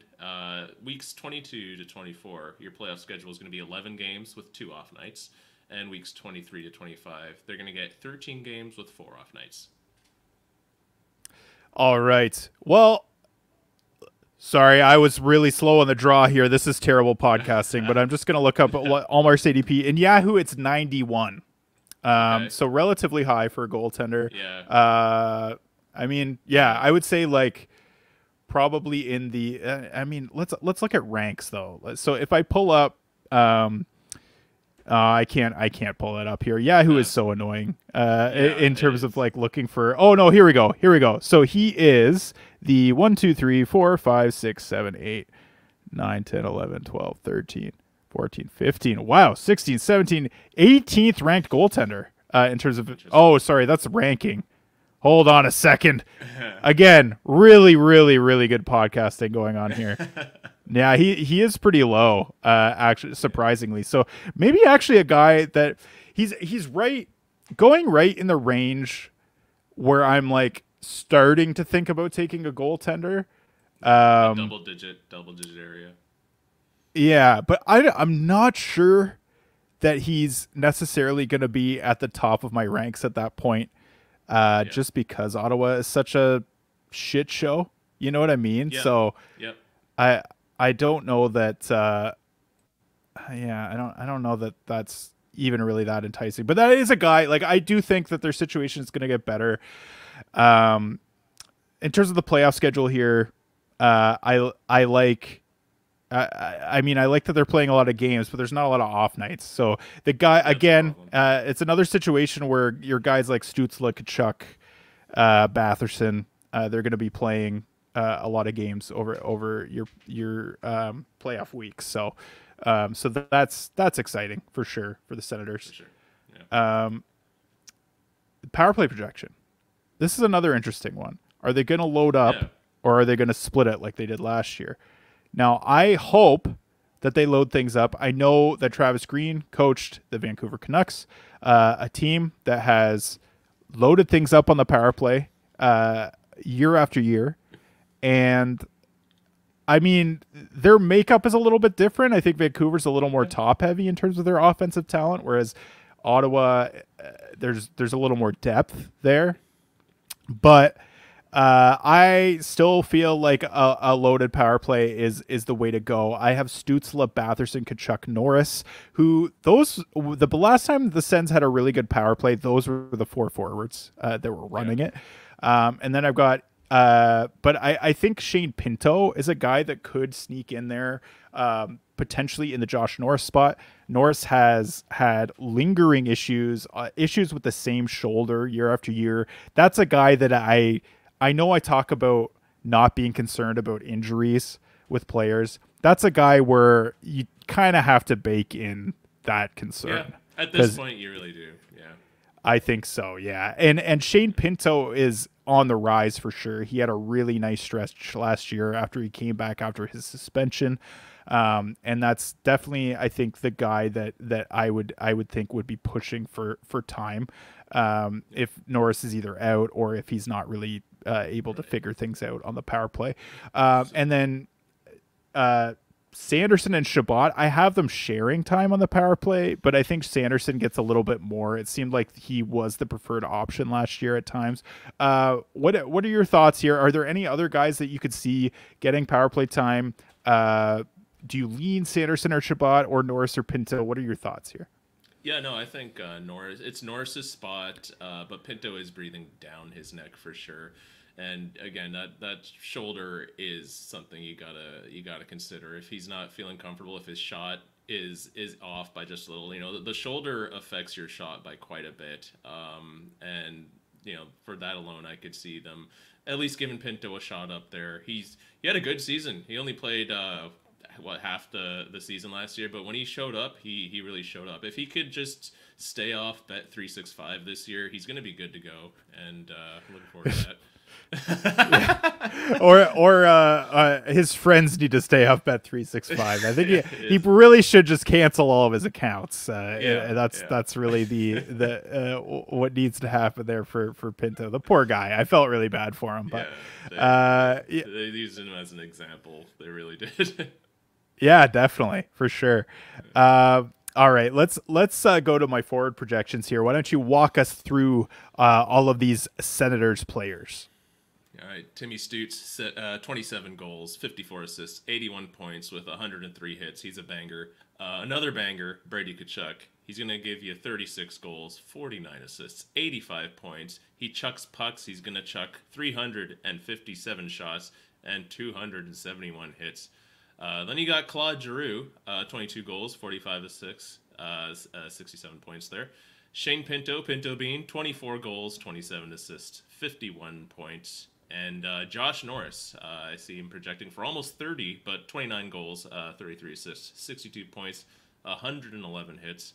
Drake Batherson, 27 goals, 38 assists, 65 points with 97 hits. And David Perron, people forget Perron is now a Senator. 21 goals, 23 assists, 44 points, 108 hits, and I think if any surprise player is going to pop on a power play one, it's probably going to be Perron. Just if something doesn't click, if an injury happens, Perron's been a proven power play producer. He's a little old now, but I think he'll get at least a shot there sooner or later. Yeah, I think if things don't go as well as they hope at the start of the year, that's definitely a guy that's waiting in the wings. He's got a really good shot off the half wall. So that's that. Yeah, I agree. That's a guy that should be considered. I haven't projected for a third line role and second power play, but there definitely is a scenario where he moves up the lineup for sure. And then Josh Norris, my projection for him is pretty high. I am not super confident in that. Just because I don't know how his injury is going to affect his production. But yeah, I mean, I don't know. I could see him even playing on the wing, with Shane Pinto 5v5. And then they both get a little bit more ice time, cause, they are pretty, there is quite a log jam down the middle of young talent on this team. Any other numbers that kind of pop out at you as surprises here? Let me just see here. Claude Giroux, I think maybe I just can't let go of prime Giroux, but him at 22 goals, 45 assists, I think that's mainly because he's not going to get power play one time. And, I love watching him in Philadelphia, and he was so lethal there. I totally agree with your projections. It's just makes me sad because, I don't like seeing my favorite players get old and, not being on power play one. But yeah. I mean, still pretty good production that I haven't projected for. I think that's like higher than a lot of people would have for him. But yeah, it seems like he's kind of been a secondary option on the power play. But obviously new coach, so who knows? Yeah, like it who could knows? be, there could be a different philosophy there, but we'll see what happens. I do have Brady Tkachuk for a career high in points. It's not a crazy career high, but I'm pretty high on him. Really low. Like what is Blake been calling him? Brady Kachucker. He's or Kachuckapuck. Brady Kachuckapuck. I don't know. I think that he's still going to produce pretty well this year. I have him for a career high in assists as well. So I mean, we'll see what happens there. But I don't think it's out of the realm of possibility for him to be a huge player in terms of point production as well as the periffs. If he just gets a little better on the efficiency, gets his shooting percentage up. I think Blake talked about it a lot. He chucks a lot of pucks, but his shooting percentage, it has a bit of room to improve. And if it does, then, that's going to be a huge season for him then. Yeah, for sure. And then in terms of defense, I've got a couple guys projected here. Why don't you walk us through those? Thomas Chabot projected for 10 goals, 35 assists, 45 points, 139 blocks. And his best friend Jake Sanderson's going to project for 9 goals, 32 assists, 41 points, and 150 blocks. Very similar players.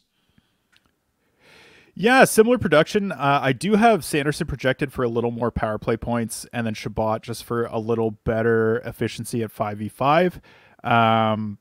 Yeah, I mean, I could see either of these guys quarterbacking power play one. Sanderson is a guy that I think is probably going to go a little higher than I want to take him. So Chabot is probably a guy that I would target over Sanderson just because his ADP is a little bit lower. He's going at 156 in Yahoo leagues. Sanderson's going at 131. So really, there's not a ton of difference there. But I mean, both of these guys are probably guys that'll be at the bottom of your defense, but guys that nonetheless would still be valuable on your fantasy team for sure. Yeah, so and then my top 3 targets, I've got Drake Batherson. First off, Batherson he's pretty steady at 65 points, pushing for 30 goals, gets hits, gets shots.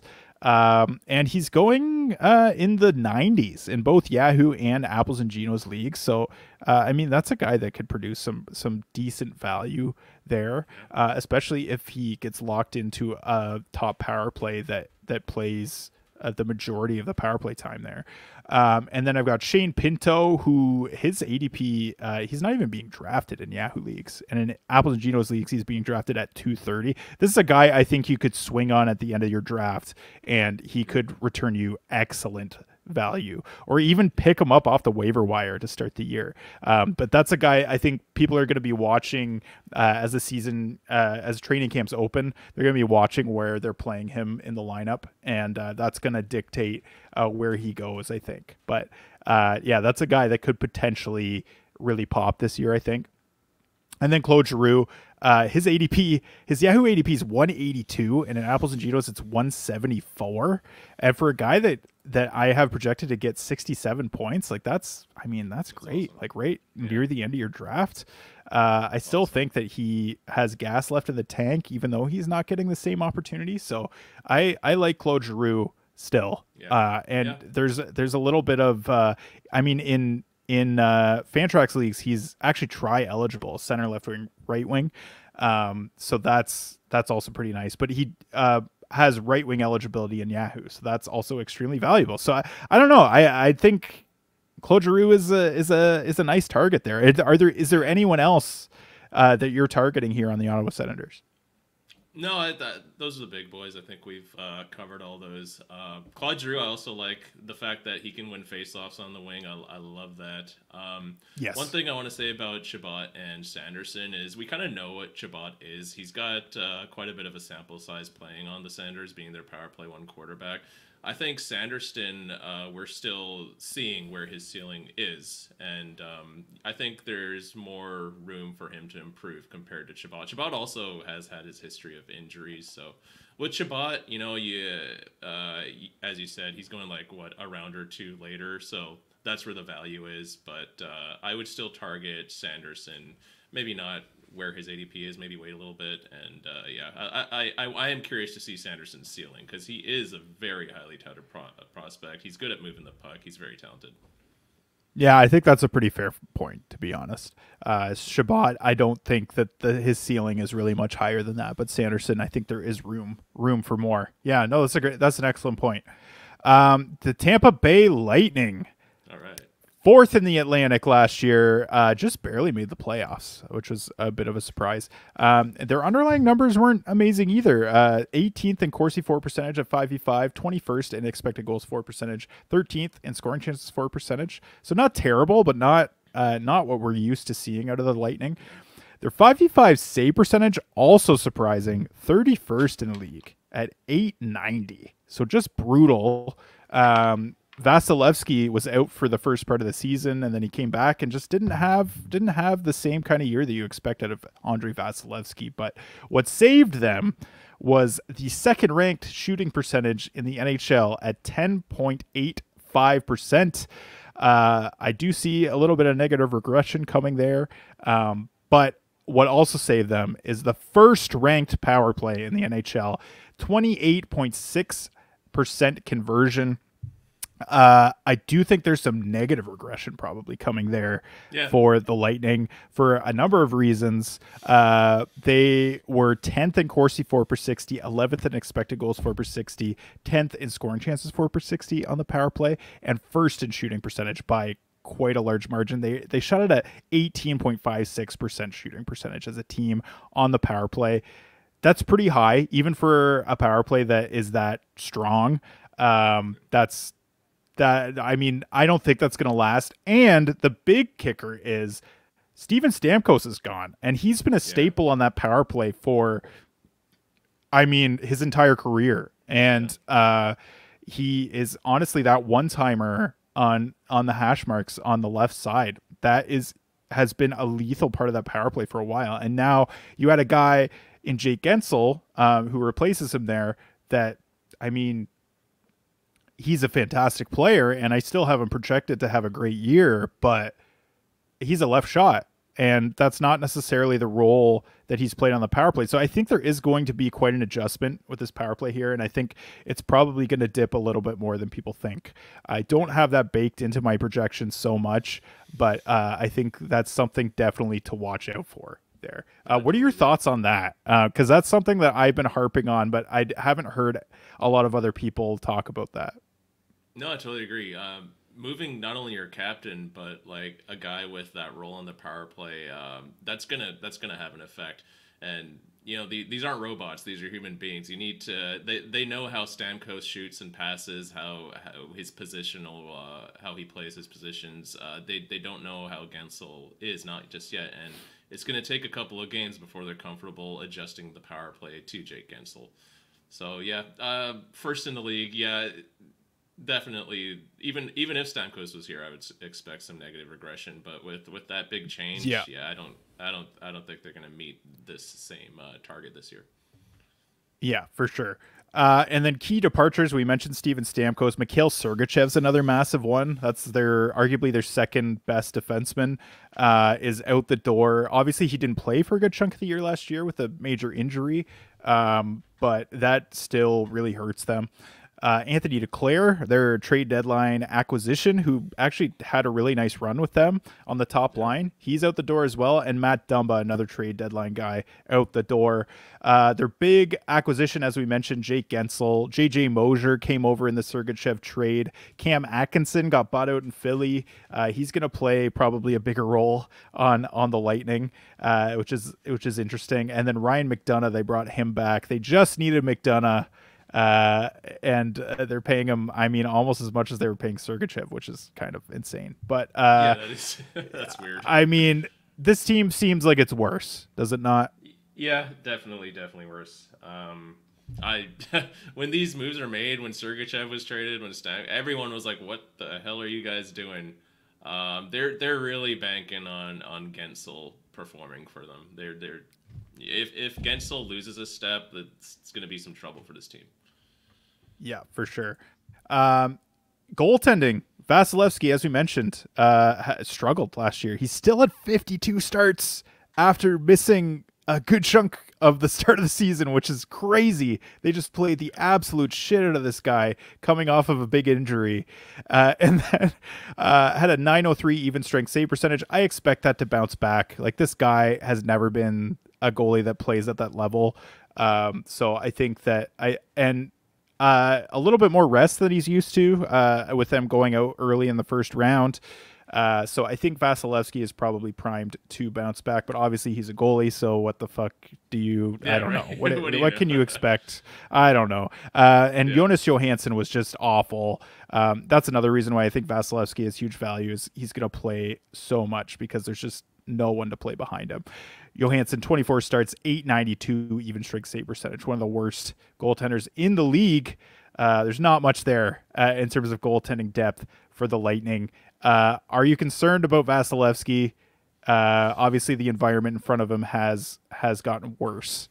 What do you think?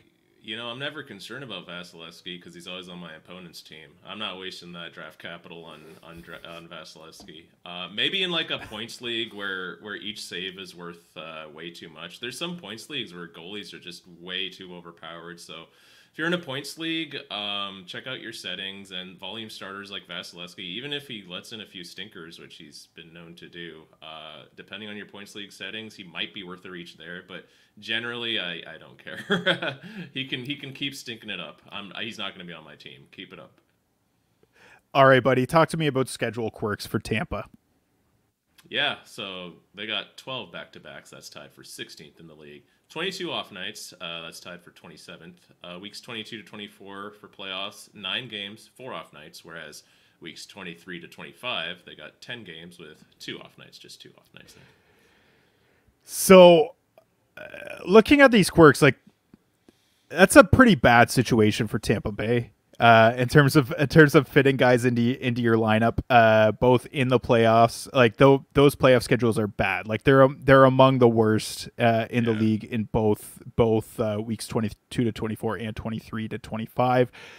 You've got 22 off nights. That's one of the worst in the league, and then also 12 back-to-backs. That's middle of the pack, but 12 back-to-backs. That's one of the worst in the league. And then also 12 back-to-backs. That's one of the worst in the league. And then also 12 back-to-backs. That's middle of the pack, but 12 back-to-backs. That's middle of the pack, but the significance of back-to-backs is that means your backup is playing a little bit more, and like you're probably like you're not going to roster Jonas Johansson to play back-to-backs. Like, what do you do? Like, maybe for a spot start here and there, but like that's not a great situation. So like I just don't really, I don't see a ton of upside here in terms of their schedule quirks. Like there's nothing to be excited about. In fact, it's the opposite. So I think that yeah, yeah, I don't know. I mean, that's not going to deter me from picking Tampa Bay Lightning players, but it's certainly something to keep in the back of your mind. I've noticed that Tampa, like for the past couple of playoff seasons, they've had a bad schedule, and I'm wondering if it's just like some agreement they have with their arena. Because I know the Anaheim Ducks, since I started playing fantasy, the Ducks have had terrific fantasy playoff schedules, and that has something to do with them and their arena. So I'm wondering if Tampa just is screwed because of some arena agreement for every fantasy playoff schedule. It's interesting. Yeah, it's interesting. They always have they don't have a lot of off nights every year too. That's the other thing. The opposite problem from Anaheim. Anaheim, what I've heard is, and this is I mean, I'm digressing a bit here, but Anaheim, what I've heard is they have an agreement with the LA Kings so that they don't conflict, so that their schedules don't conflict, that they play more off nights. It's I don't know. It's something weird like that. There's something that they have because their fan bases are so close in proximity. Right. So I don't know. It's something to do with the TV deals, but yeah. Anyways, I don't know why I'm digressing about that if I don't know more information about it. I should like it's just me rambling. But anyways, all right. Let's talk about the power play. We talked about it a bit. Kucherov, Jake Gensel, Braden Point. Those are locks. Victor Hedman also a lock on the back end, especially now that Sergachev is out of the picture. The fourth forward on the power play, that spot is kind of up for grabs. Nick Paul played a good chunk of the year on that power play last year as a net front guy, and Brandon Hagel did get some time in the playoffs. He is a stronger offensive player, but it really just kind of it boils down to what are they looking for with that fourth forward. What do you think? How do you see it playing out? I know Blake is really high on Brandon Hagel. I kind of am leaning a little bit more towards Nick Paul. What are your thoughts here? I think the coach likes that big booty in front of the net, and that screams Nick Paul all day. I mean, Hagel's probably gonna get up there here and there, but I think last year Paul had it pretty much all season, and I don't see that changing. Yeah, I'd give it to Paul. Yeah, I think so too. Let's move on to the forward projections. Gugsy, walk us through Let's this. do it. Braden Point's projected at 44 goals, 45 assists, 89 points. Jake Gensel, 43 goals, 48 assists, 91 points with 285 shots. Nikita Kucherov, best right wing in the league once again, is going to be 44 goals, 78 assists, not 18, 78 assists. 122 points with 302 shots and 49 power play points. That's insane. Brandon Hagel's projected at 28 goals, 35 assists, 63 points. Nick Paul, 21 goals, 26 assists, 47 points. Anthony Cirelli, 19 goals, 27 assists, 46 points. And the new guy, Cam Atkinson, at 24 goals, 26 assists, 50 points. So you're high on Atkinson, eh? Yeah, I mean, that's a guy that had pretty decent underlying numbers last year, and they're just so thin up front, up and down the lineup. I just see him potentially getting a top six role. You could argue whether or not anyone has a ton of value outside of the top line and maybe Brandon Hagel, but I do think Atkinson's a guy to look out for at the very least.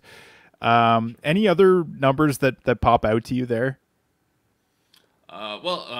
With Braden Point, I know he got 50 goals last year, and yeah, I don't know if he's going to reach that. I definitely agree with the 44 goals, but if him and Gensel build some chemistry, which I could see happening, I wouldn't be too surprised at a 50 goal season.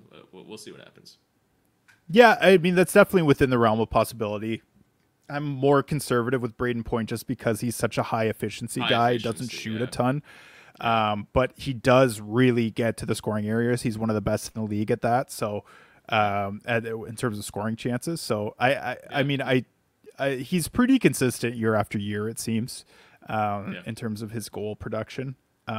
So it could fluctuate. It could be a little lower, it could be a little higher. So yeah, 50 goals is always in the wheelhouse at the very least for Braden Point. You're right. And then Brandon Hagel, I did want to touch on that. I have the lowest projection on him out of the three, out of Nate, Blake, and I. And that's mainly because I just don't think that he's going to get the power play time, and his 5v5 situation is considerably worse. Like, he's not playing with Steven Stamkos anymore. He's probably not going to get any top line time with Jake Gensel in the fold. So I just see that opportunity really decreasing for Hagel. And even though he has kind of improved his underlying numbers over the last season, I just see things kind of not being as strong. Still a very valuable fantasy asset, but I'm not as high on him as I have been previously. That's for sure. All right. Defense projections. Why don't you walk us through these two guys here, Gugsy? Okay, Victor Hedman, he's the star of the show. He's got no competition for power play. He's getting projected for 14 goals, 62 assists, and 76 points. JJ Moser, I guess he might be competition. I don't think so, but 6 goals, 27 assists, and 33 points. Yeah, so Victor Hedman, pretty easy guy to project. He's been fairly consistent outside of the year that he lost power play 1 to Sergachev. I like his situation there. And Mosier, probably going to get some power play 2 time. I mean, he's probably just a streamer for the most part, but there is a little bit of upside there for Mosier. So definitely got to keep an eye on at the very least. But yeah, I mean, there's not a lot of great defense options in terms of fantasy value on this team. That's for sure. So my punt is Brandon Hagel. As I mentioned, I think that he's getting drafted around anywhere from pick 90 to 110. I'm just not confident enough in his situation for that. In terms of sleepers, Mikey Asimont is a guy that I really have liked his underlying numbers, and with how thin they are up front, if he were to get a top 6 opportunity, maybe even in that Cam Atkinson spot on the second line, that's a guy that I could see doing something. Like I mean, he's not, again, like, it's probably just a streamer guy, but it may just give him a little bit more value, getting a little more opportunity, maybe a little more ice time, because he's a really good shot producer. He hits a bit, and has been, I mean, not super efficient, but yeah, just a guy that has kind of been on my radar for a couple seasons now. Okay. So you're saying if he gets the deployment, there's some real value there, but if he gets he's a guy that I wanted to at least bring up, even though I didn't project him, because I do think that if he gets it, there is a world where he gets a little bit more opportunity, and I think that he could potentially do something with that. My top 3 targets are Jake Gensel. Gensel is being drafted in Yahoo at 39th, which is the back end of the 4th round, or I guess middle of the 4th round. And I really like that for Jake Gensel.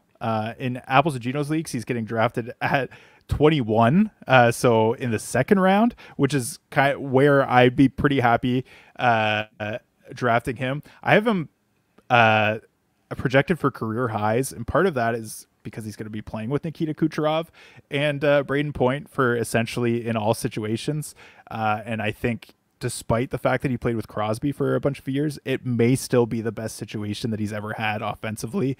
Maybe that's a hot take, but Nikita Kucherov is incredible in terms of offense. I still obviously would take Sidney Crosby over his career, but Kucherov is right in his prime right now. Victor Hedman, he's getting drafted at 43rd, so in the 4th round. I like that for him a lot, especially because he's going to get, I have him getting like mid 70s in points. And then Nikita Kucherov, his ADP is 4th. A lot of these guys are being drafted right where I think they should be. Nikita Kucherov, his Yahoo ADP is 4th, but the fact that he could potentially be like produce in a manner that where he actually outproduces an ADP of 4, I mean, that's exciting for me as well. So I threw Kucherov on there just because I didn't see anyone else bringing like crazy value in terms of their ADP. Is there anyone else that you're targeting here? You know, as you said, this team is really top heavy. All I want is whoever's on power play 1, and you know the 4 of the 5 guys are staples. It's just that Nick Paul versus Hagel thing, and personally, I also like Nick Paul for his value. His ADP is much lower than Hagel's. I don't want to spend an 8th, 9th round pick on Hagel, but I'd be much more willing to take that risk on Nick Paul, who you're pretty much getting for like free last I checked. So yeah, pretty good for such a solid power play. If Nick Paul gets it, that's pretty good value compared to Hagel, where you're giving up quite a bit of draft capital. For sure. All right. Last but certainly not least, depending on who you talk to, the Toronto Maple Leafs. They were 3rd in the Atlantic last year at 5v5 numbers, 14th in Corsi for percentage, 8th in expected goals for percentage, 10th in scoring chances for percentage. Their 5v5 save percentage was 24th in the league at a .902. Ilya Samsonov had a really tough year. Joseph Woll was hurt. They had to play Martin Jones for a bit. It was a bit of a disaster there for Toronto in goal. Their shooting percentage at 5v5 was 4th in the league at 10.61%. So maybe there's a bit of negative regression coming there, but I mean, they have a lot of high caliber talent there. So I don't think that it's super surprising for them to be at that level. And then their power play percentage, they were 24. They had a 24% conversion rate. That was 7th in the league. And that's despite really tailing off at the end of the season. They had a stretch going into the playoffs where they just were not doing anything on the power play. Coaching staff change. I mean, they said there was going to be big change in Toronto this year. I don't think it was really that big, to be honest. No. Little disappointed with what they did in the offseason, although I do think they are improved. I don't know. What do you from an outside perspective here, Gugsy, what are your thoughts on the Toronto Maple Leafs in terms of, are they better, are they worse? How are you feeling? I actually think they're better just with the addition of Chris Tanev. I know a lot of Leafs Nation is a little upset at that contract, but man, he is as a Canucks fan, I gotta say, when he's on the ice, you're not worried. And Canucks fans are always worried. When I'm always expecting goals to be scored against us, but when Chris Tanev was on the ice, it was relaxing. It was enjoyable. I think Leafs Nation's gonna fall in love with him. It's just the problem is sometimes he's like tied together with scotch tape and band-aids because he gets injured so much, but that's because he plays such a gritty game. He eats pucks for breakfast. If he's healthy, this team is going to go pretty far, especially in the postseason. If Chris Tanev is healthy in the postseason, man, Toronto's going to be stoked, just stoked. Yeah, I'm definitely with you there. I don't really even hate the Ekman-Larsson signing. Like, I know I was kind of outspoken about, like, they could have had Jacob Chychrun, they could have had whoever, but it's not terrible value. It just, the term is a little bit weird for me. And then Anthony Stolarz was one of the best 5v5 goalies last year. Actually one of the best goalies in general in terms of per 60 stats.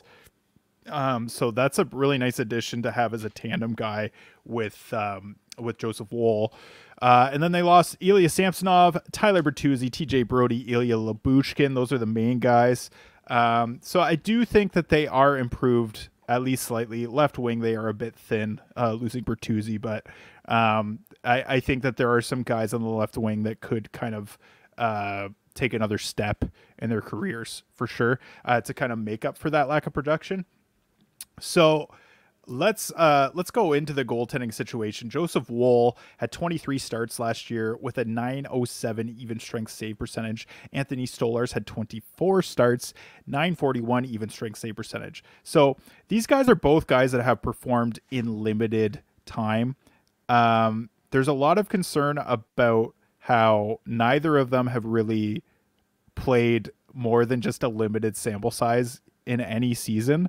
So can they? I mean, I see them as like probably a straight tandem with Joseph Woll as the 1A, just because he has they're used to him. But I mean, Stolarz certainly could move in as the starter at some point. But I do see them being almost like a straight tandem, maybe 55-45. How do you see this? No, I'd say that's perfectly said. I mean, neither of these guys have taken the lion's share of goalie starts. You know, to make one a volume starter over the other, I don't think that's going to happen, especially since Wall has had a few injuries here and there. Yeah, I'd see it as a 1A, 1B, and you know, Stolarz breathing down Wall's neck might that competition might be healthy for the both of them. So looking forward to seeing how they treat this. Yeah, and Brad Treliving did also say publicly that they are looking at ways to try and preserve Joseph Woll and help him to kind of reduce the frequency of the injuries. They're going to be looking at the way that he trains and just the way that they deploy him. So that is interesting going forward. But it does seem like he is their preferred option, at least going into the season. Why don't you talk about scheduling quirks for the Toronto Maple Leafs? So they got 16 back-to-backs. That's tied for first in the league. 32 off nights, tied for 7th in the league. Weeks 22 to 24 playoff schedule. 10 games, 4 off nights, whereas weeks 23 to 25, they have 12 games with 4 off nights. Yeah, I mean, across the board, pretty nice scheduling quirks for the Leafs. First in back-to-backs, they have more off nights than they typically do. This typically isn't a huge off night team, but they're top third in the league in that. So that's certainly an interesting thing. And then playoff schedules are pretty decent as well. Like 10 games in weeks 22 to 24. It's not the best, but it's pretty decent. And then 12 games, 4 off nights, and 23 to 25. That's again not cream of the crop in in those weeks, but they're up there. So a lot to be excited about there with the Toronto Maple Leafs in terms of the way that their schedule has kind of fallen out.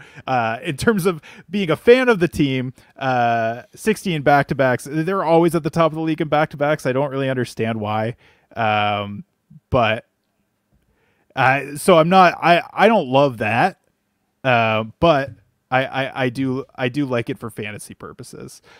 Power play projection. So it's been the same 5 guys for quite a few years now. Matthews, Marner, Nylander, Tavares, Riley.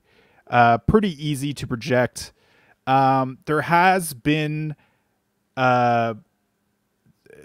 Sheldon Keefe did like to, he wasn't super sold on Riley. And I've got to be honest, I'm not super sold on him either as a power play quarterback. I don't think that Ekman-Larsson is, he could get an opportunity here, but I don't think that he's going to move the needle more than Morgan Riley. So I think Riley's going to be the guy for a good chunk of the year. But I do have them kind of sharing time at least a little bit. They're like, because I feel like there probably will be points where they try Ekman-Larsson there. But in terms of the other 4 guys, like obviously those are going to be the 4 forwards on the power play. Do you have any thoughts there? Yeah, for Ekman-Larsson, you never know what's going to happen. I'm looking at his ADP at 172.5. I'd probably give that a shot. Just stash him, see what happens. Keep an eye on training camp. I agree. Riley's been the guy on the power play for a decade now. I don't think it's likely, but none of us expected Ekman-Larsson to take power play one last year in Florida when they had a bit of an injury. So, who knows? Maybe coaches just really like the way he moves the puck on the power play. I'd probably pick him up around those super late rounds and just see what happens. All right, forward projections. This will be fun. Gugsy, take us through it. Big Poppy Austin Matthews is getting 64 goals, 46 assists, 110 points, 318 shots. And one of my favorite things about Matthews is his blocks. He got him projected for 91 blocks. That's over a block per game. So it's actually 378 and 97. That's a 7. Jeez. I know, man. They're both both 7s. So even better. Even yeah. No, it's again. I'm kind of sewering you on the font here. That's fine. 378 shots is much better than 318. 318 is no joke either, but yeah, 378 shots and 97 points. Mitch Marner, 29 goals, 75 assists, 104 points. William Nylander, 42 goals, 52 assists, 95 points with 315 shots. John Tavares, 35 goals, 46 assists, 81 points, 292 shots, and 124 hits. Still a banger. Matthew Knies, 19 goals, 28 assists, 47 points with 170 hits. Bobby McMahon, 24 goals. Oh, nice. 17 assists, 41 points with 186 hits. And Max Domi, re-signed Max Domi, going to get 14 goals, 38 assists, and 52 points. All right, buddy. What stands out for you here? Yeah, Matthew Knies, nearly 20 goals. Are you expecting him to play a bigger role, more ice time this year? Yeah, I mean, I see him at the very least getting a lengthy opportunity playing on the top line. Obviously, Max Domi did get some time with Austin Matthews. It'll be interesting to see how Craig Berube plays this, just because the center depth on this team is not strong beyond Matthews and Tavares. So if Max Domi is in the third line center, you've got probably like Pontus Holmberg, which isn't fantastic, or David Kampf, who is much better as a fourth line center. But I do think when they played Domi with Matthews, that was a really nice situation. And maybe load up a second line with Tavares, Nylander, Marner. Like that might be a cool thing there. But then I could see Matthews, Domi, and Knies being a line. Like that's interesting. But yeah, I do think Matthew Knies will get a decent opportunity, probably a little bit more ice time. And then this guy just fucking bangs, man. He's a big hitter. And then Bobby McMahon is a guy that I see kind of moving up and down the lineup as well. The left wing position's a little bit volatile on this team. We just don't know how things are going to play out. There's a lot of guys of similar caliber, but Bobby McMahon showed in limited time that he has, he's able to produce, and he had pretty nice underlying numbers. He played pretty well with Tavares and Nylander, and he hits a lot, even more than Matthew Knies. So that's a guy that could potentially bring you a little bit of value off the waiver wire. So a guy that you should know his name at the very least. And then what are some other things I wanted to touch on? Oh yeah, John Tavares. I have him for almost point per game again. And that's maybe surprising to some, but he had the lowest shooting percentage of his career last year. There were just a lot of reasons to be excited about Tavares potentially bouncing back. Maybe the vibes are low. I don't know, because they took his captaincy away. I think so. We'll see. The vibes are a little low, and they took his captaincy away, and he pissed off some people last year. He had some big cold stretches, and I'm looking at his ADP at 99.9. That's some good value. I love when players like this piss off their owners the previous year, because that's a good draft season. So I'm into Tavares. 100%, and we'll get into that when I talk about my top 3 targets. First, let's go to defense. Let's talk. So we got Morgan Riley, Oliver Ekman-Larsson. We talked about them before. Walk me through my projections here. Morgan Riley got for 8 goals, 48 assists, 56 points, and 139 blocks. OEL, Canucks legend OEL is going to get 8 goals, 29 assists, and 37 points. Canucks legend. Love to hear it. Still on the books for the Vancouver Canucks. Infamously. So Morgan Riley, I do see him having a bit of a dip in production, just because I could see there being an opportunity for OEL on the power play, at least for a limited amount of time. But ultimately, Riley probably is I mean, there's a scenario where he still gets over 60 points, and that's a pretty good situation. And he also has pretty decent peripherals for a guy that is kind of known for being like a straight offensive defenseman. He hits and blocks a decent amount for someone like that. So he's a guy that you should still definitely have on your radar. Is he a guy? Do you draft Morgan Riley frequently? I had a good spree of him. I'm just gonna see what his ADP is. Yeah, 82. I don't mind 82 ADP. I don't know if I draft him this year at that because there's quite a few players I'd be eyeing there. I remember having him. Do you remember that one season where he started off like the first 2 months like pretty much point per game? Do you remember that? That was like 4 seasons ago. Yeah. That was a good time. Yeah, I got a little greedy there, and I overdrafted him many years after that. So kind of sour on the guy, but no, he's talented, especially in the Bangers League. Good peripherals, good power play one deployment. Just I think people expect a lot more from him just because he's around such elite talent, and he's the quarterback on Toronto. So a lot of expectations on him all the time. Yeah, for sure. And then, I have Tavares as a sleeper just because people they just think he's old and they're writing him off. But I think he's got gas left in the tank. Bobby McMahon's another guy. I mentioned him before. My top 3 targets, John Tavares. Like his ADP in Yahoo is like hovering around 100, whereas previous years you'd be getting him in the 3rd, 4th round. And I think he could provide you that value. And at pick 100, that's unbelievable. So if you're fading centers, John Tavares is a guy that you should be jumping on in those middle to late rounds. Mitch Marner, I think, is a guy that people are a little bit lower on just because, I mean, everyone expected him to get traded. He didn't get traded. There's the contract situation, but he's a guy that I think could still get over 100 points. Doesn't have great periffs, but his Yahoo ADP is 31, and I do think that he could provide you some decent value there. In Apples and Geno's leagues, he's being picked at the end of the 2nd round, which is probably where he should go. But if you're getting him in the 3rd, like I think a 3rd round Mitch Marner is really nice value. And then I've got Austin Matthews on here just because I love Austin Matthews. I mean, he could.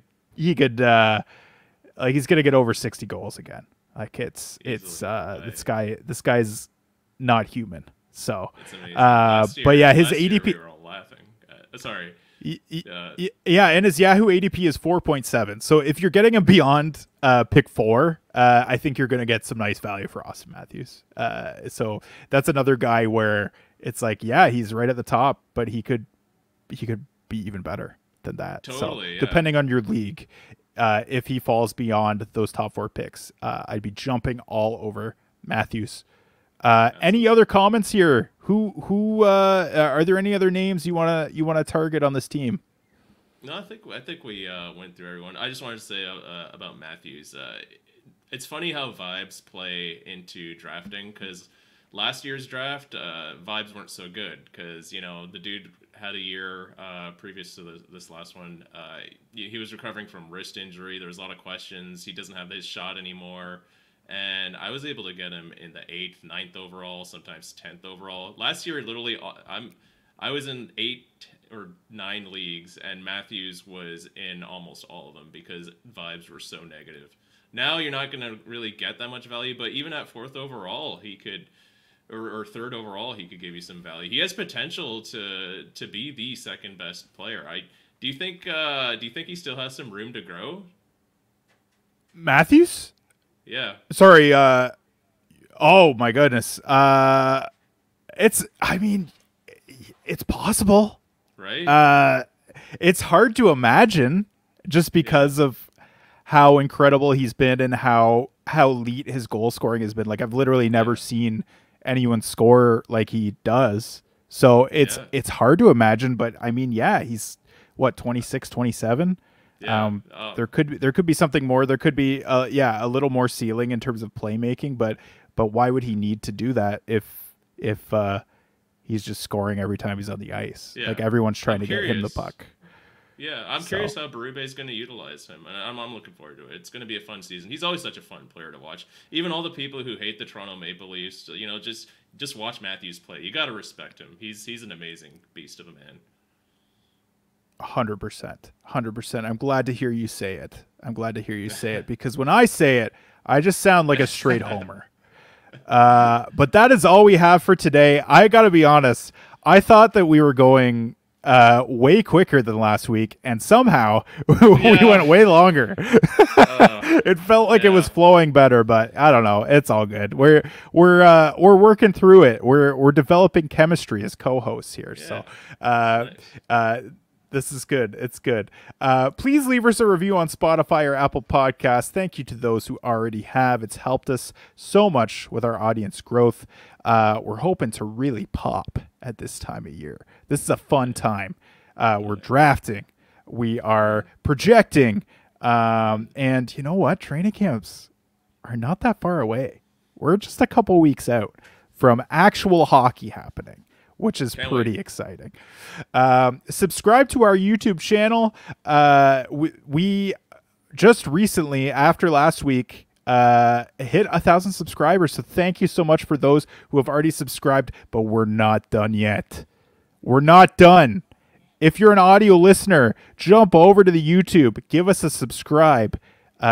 It really does help us out a lot, and we really appreciate it. Also, if you like our content, check out the Apples and Ginos Patreon to support us on a monthly basis. And while you're there, check out the Apples and Ginos Fantasy Hockey Draft Guide. It's been really popping, been coming off of the digital shelves left and right. We worked really hard on it, and we're getting some really nice reviews and some nice feedback too. So yeah, check that out for sure. Hop into the Apples and Ginos Discord server, having tons of discussions about fantasy hockey in there. Shout outs to the band They're There for providing our music. Their Spotify link is in the episode description. Follow us on X. Nate is at Apples Ginos. Blake is at Blake Creamer AG. Gugsy, did you get an X account yet? Nah, I didn't get an X account. I'll get one. That's later, okay. Nah, don't worry about it. Gagan, I got that there. So there you go. Yeah. And I'm at JustJoshin41. Please practice safe stats. Happy drafting. Have a good one, folks. Excellent. Soon the championship will be ours. All ours. Excellent. Soon the championship will be ours. All ours. Excellent. Soon the championship will be ours. All ours.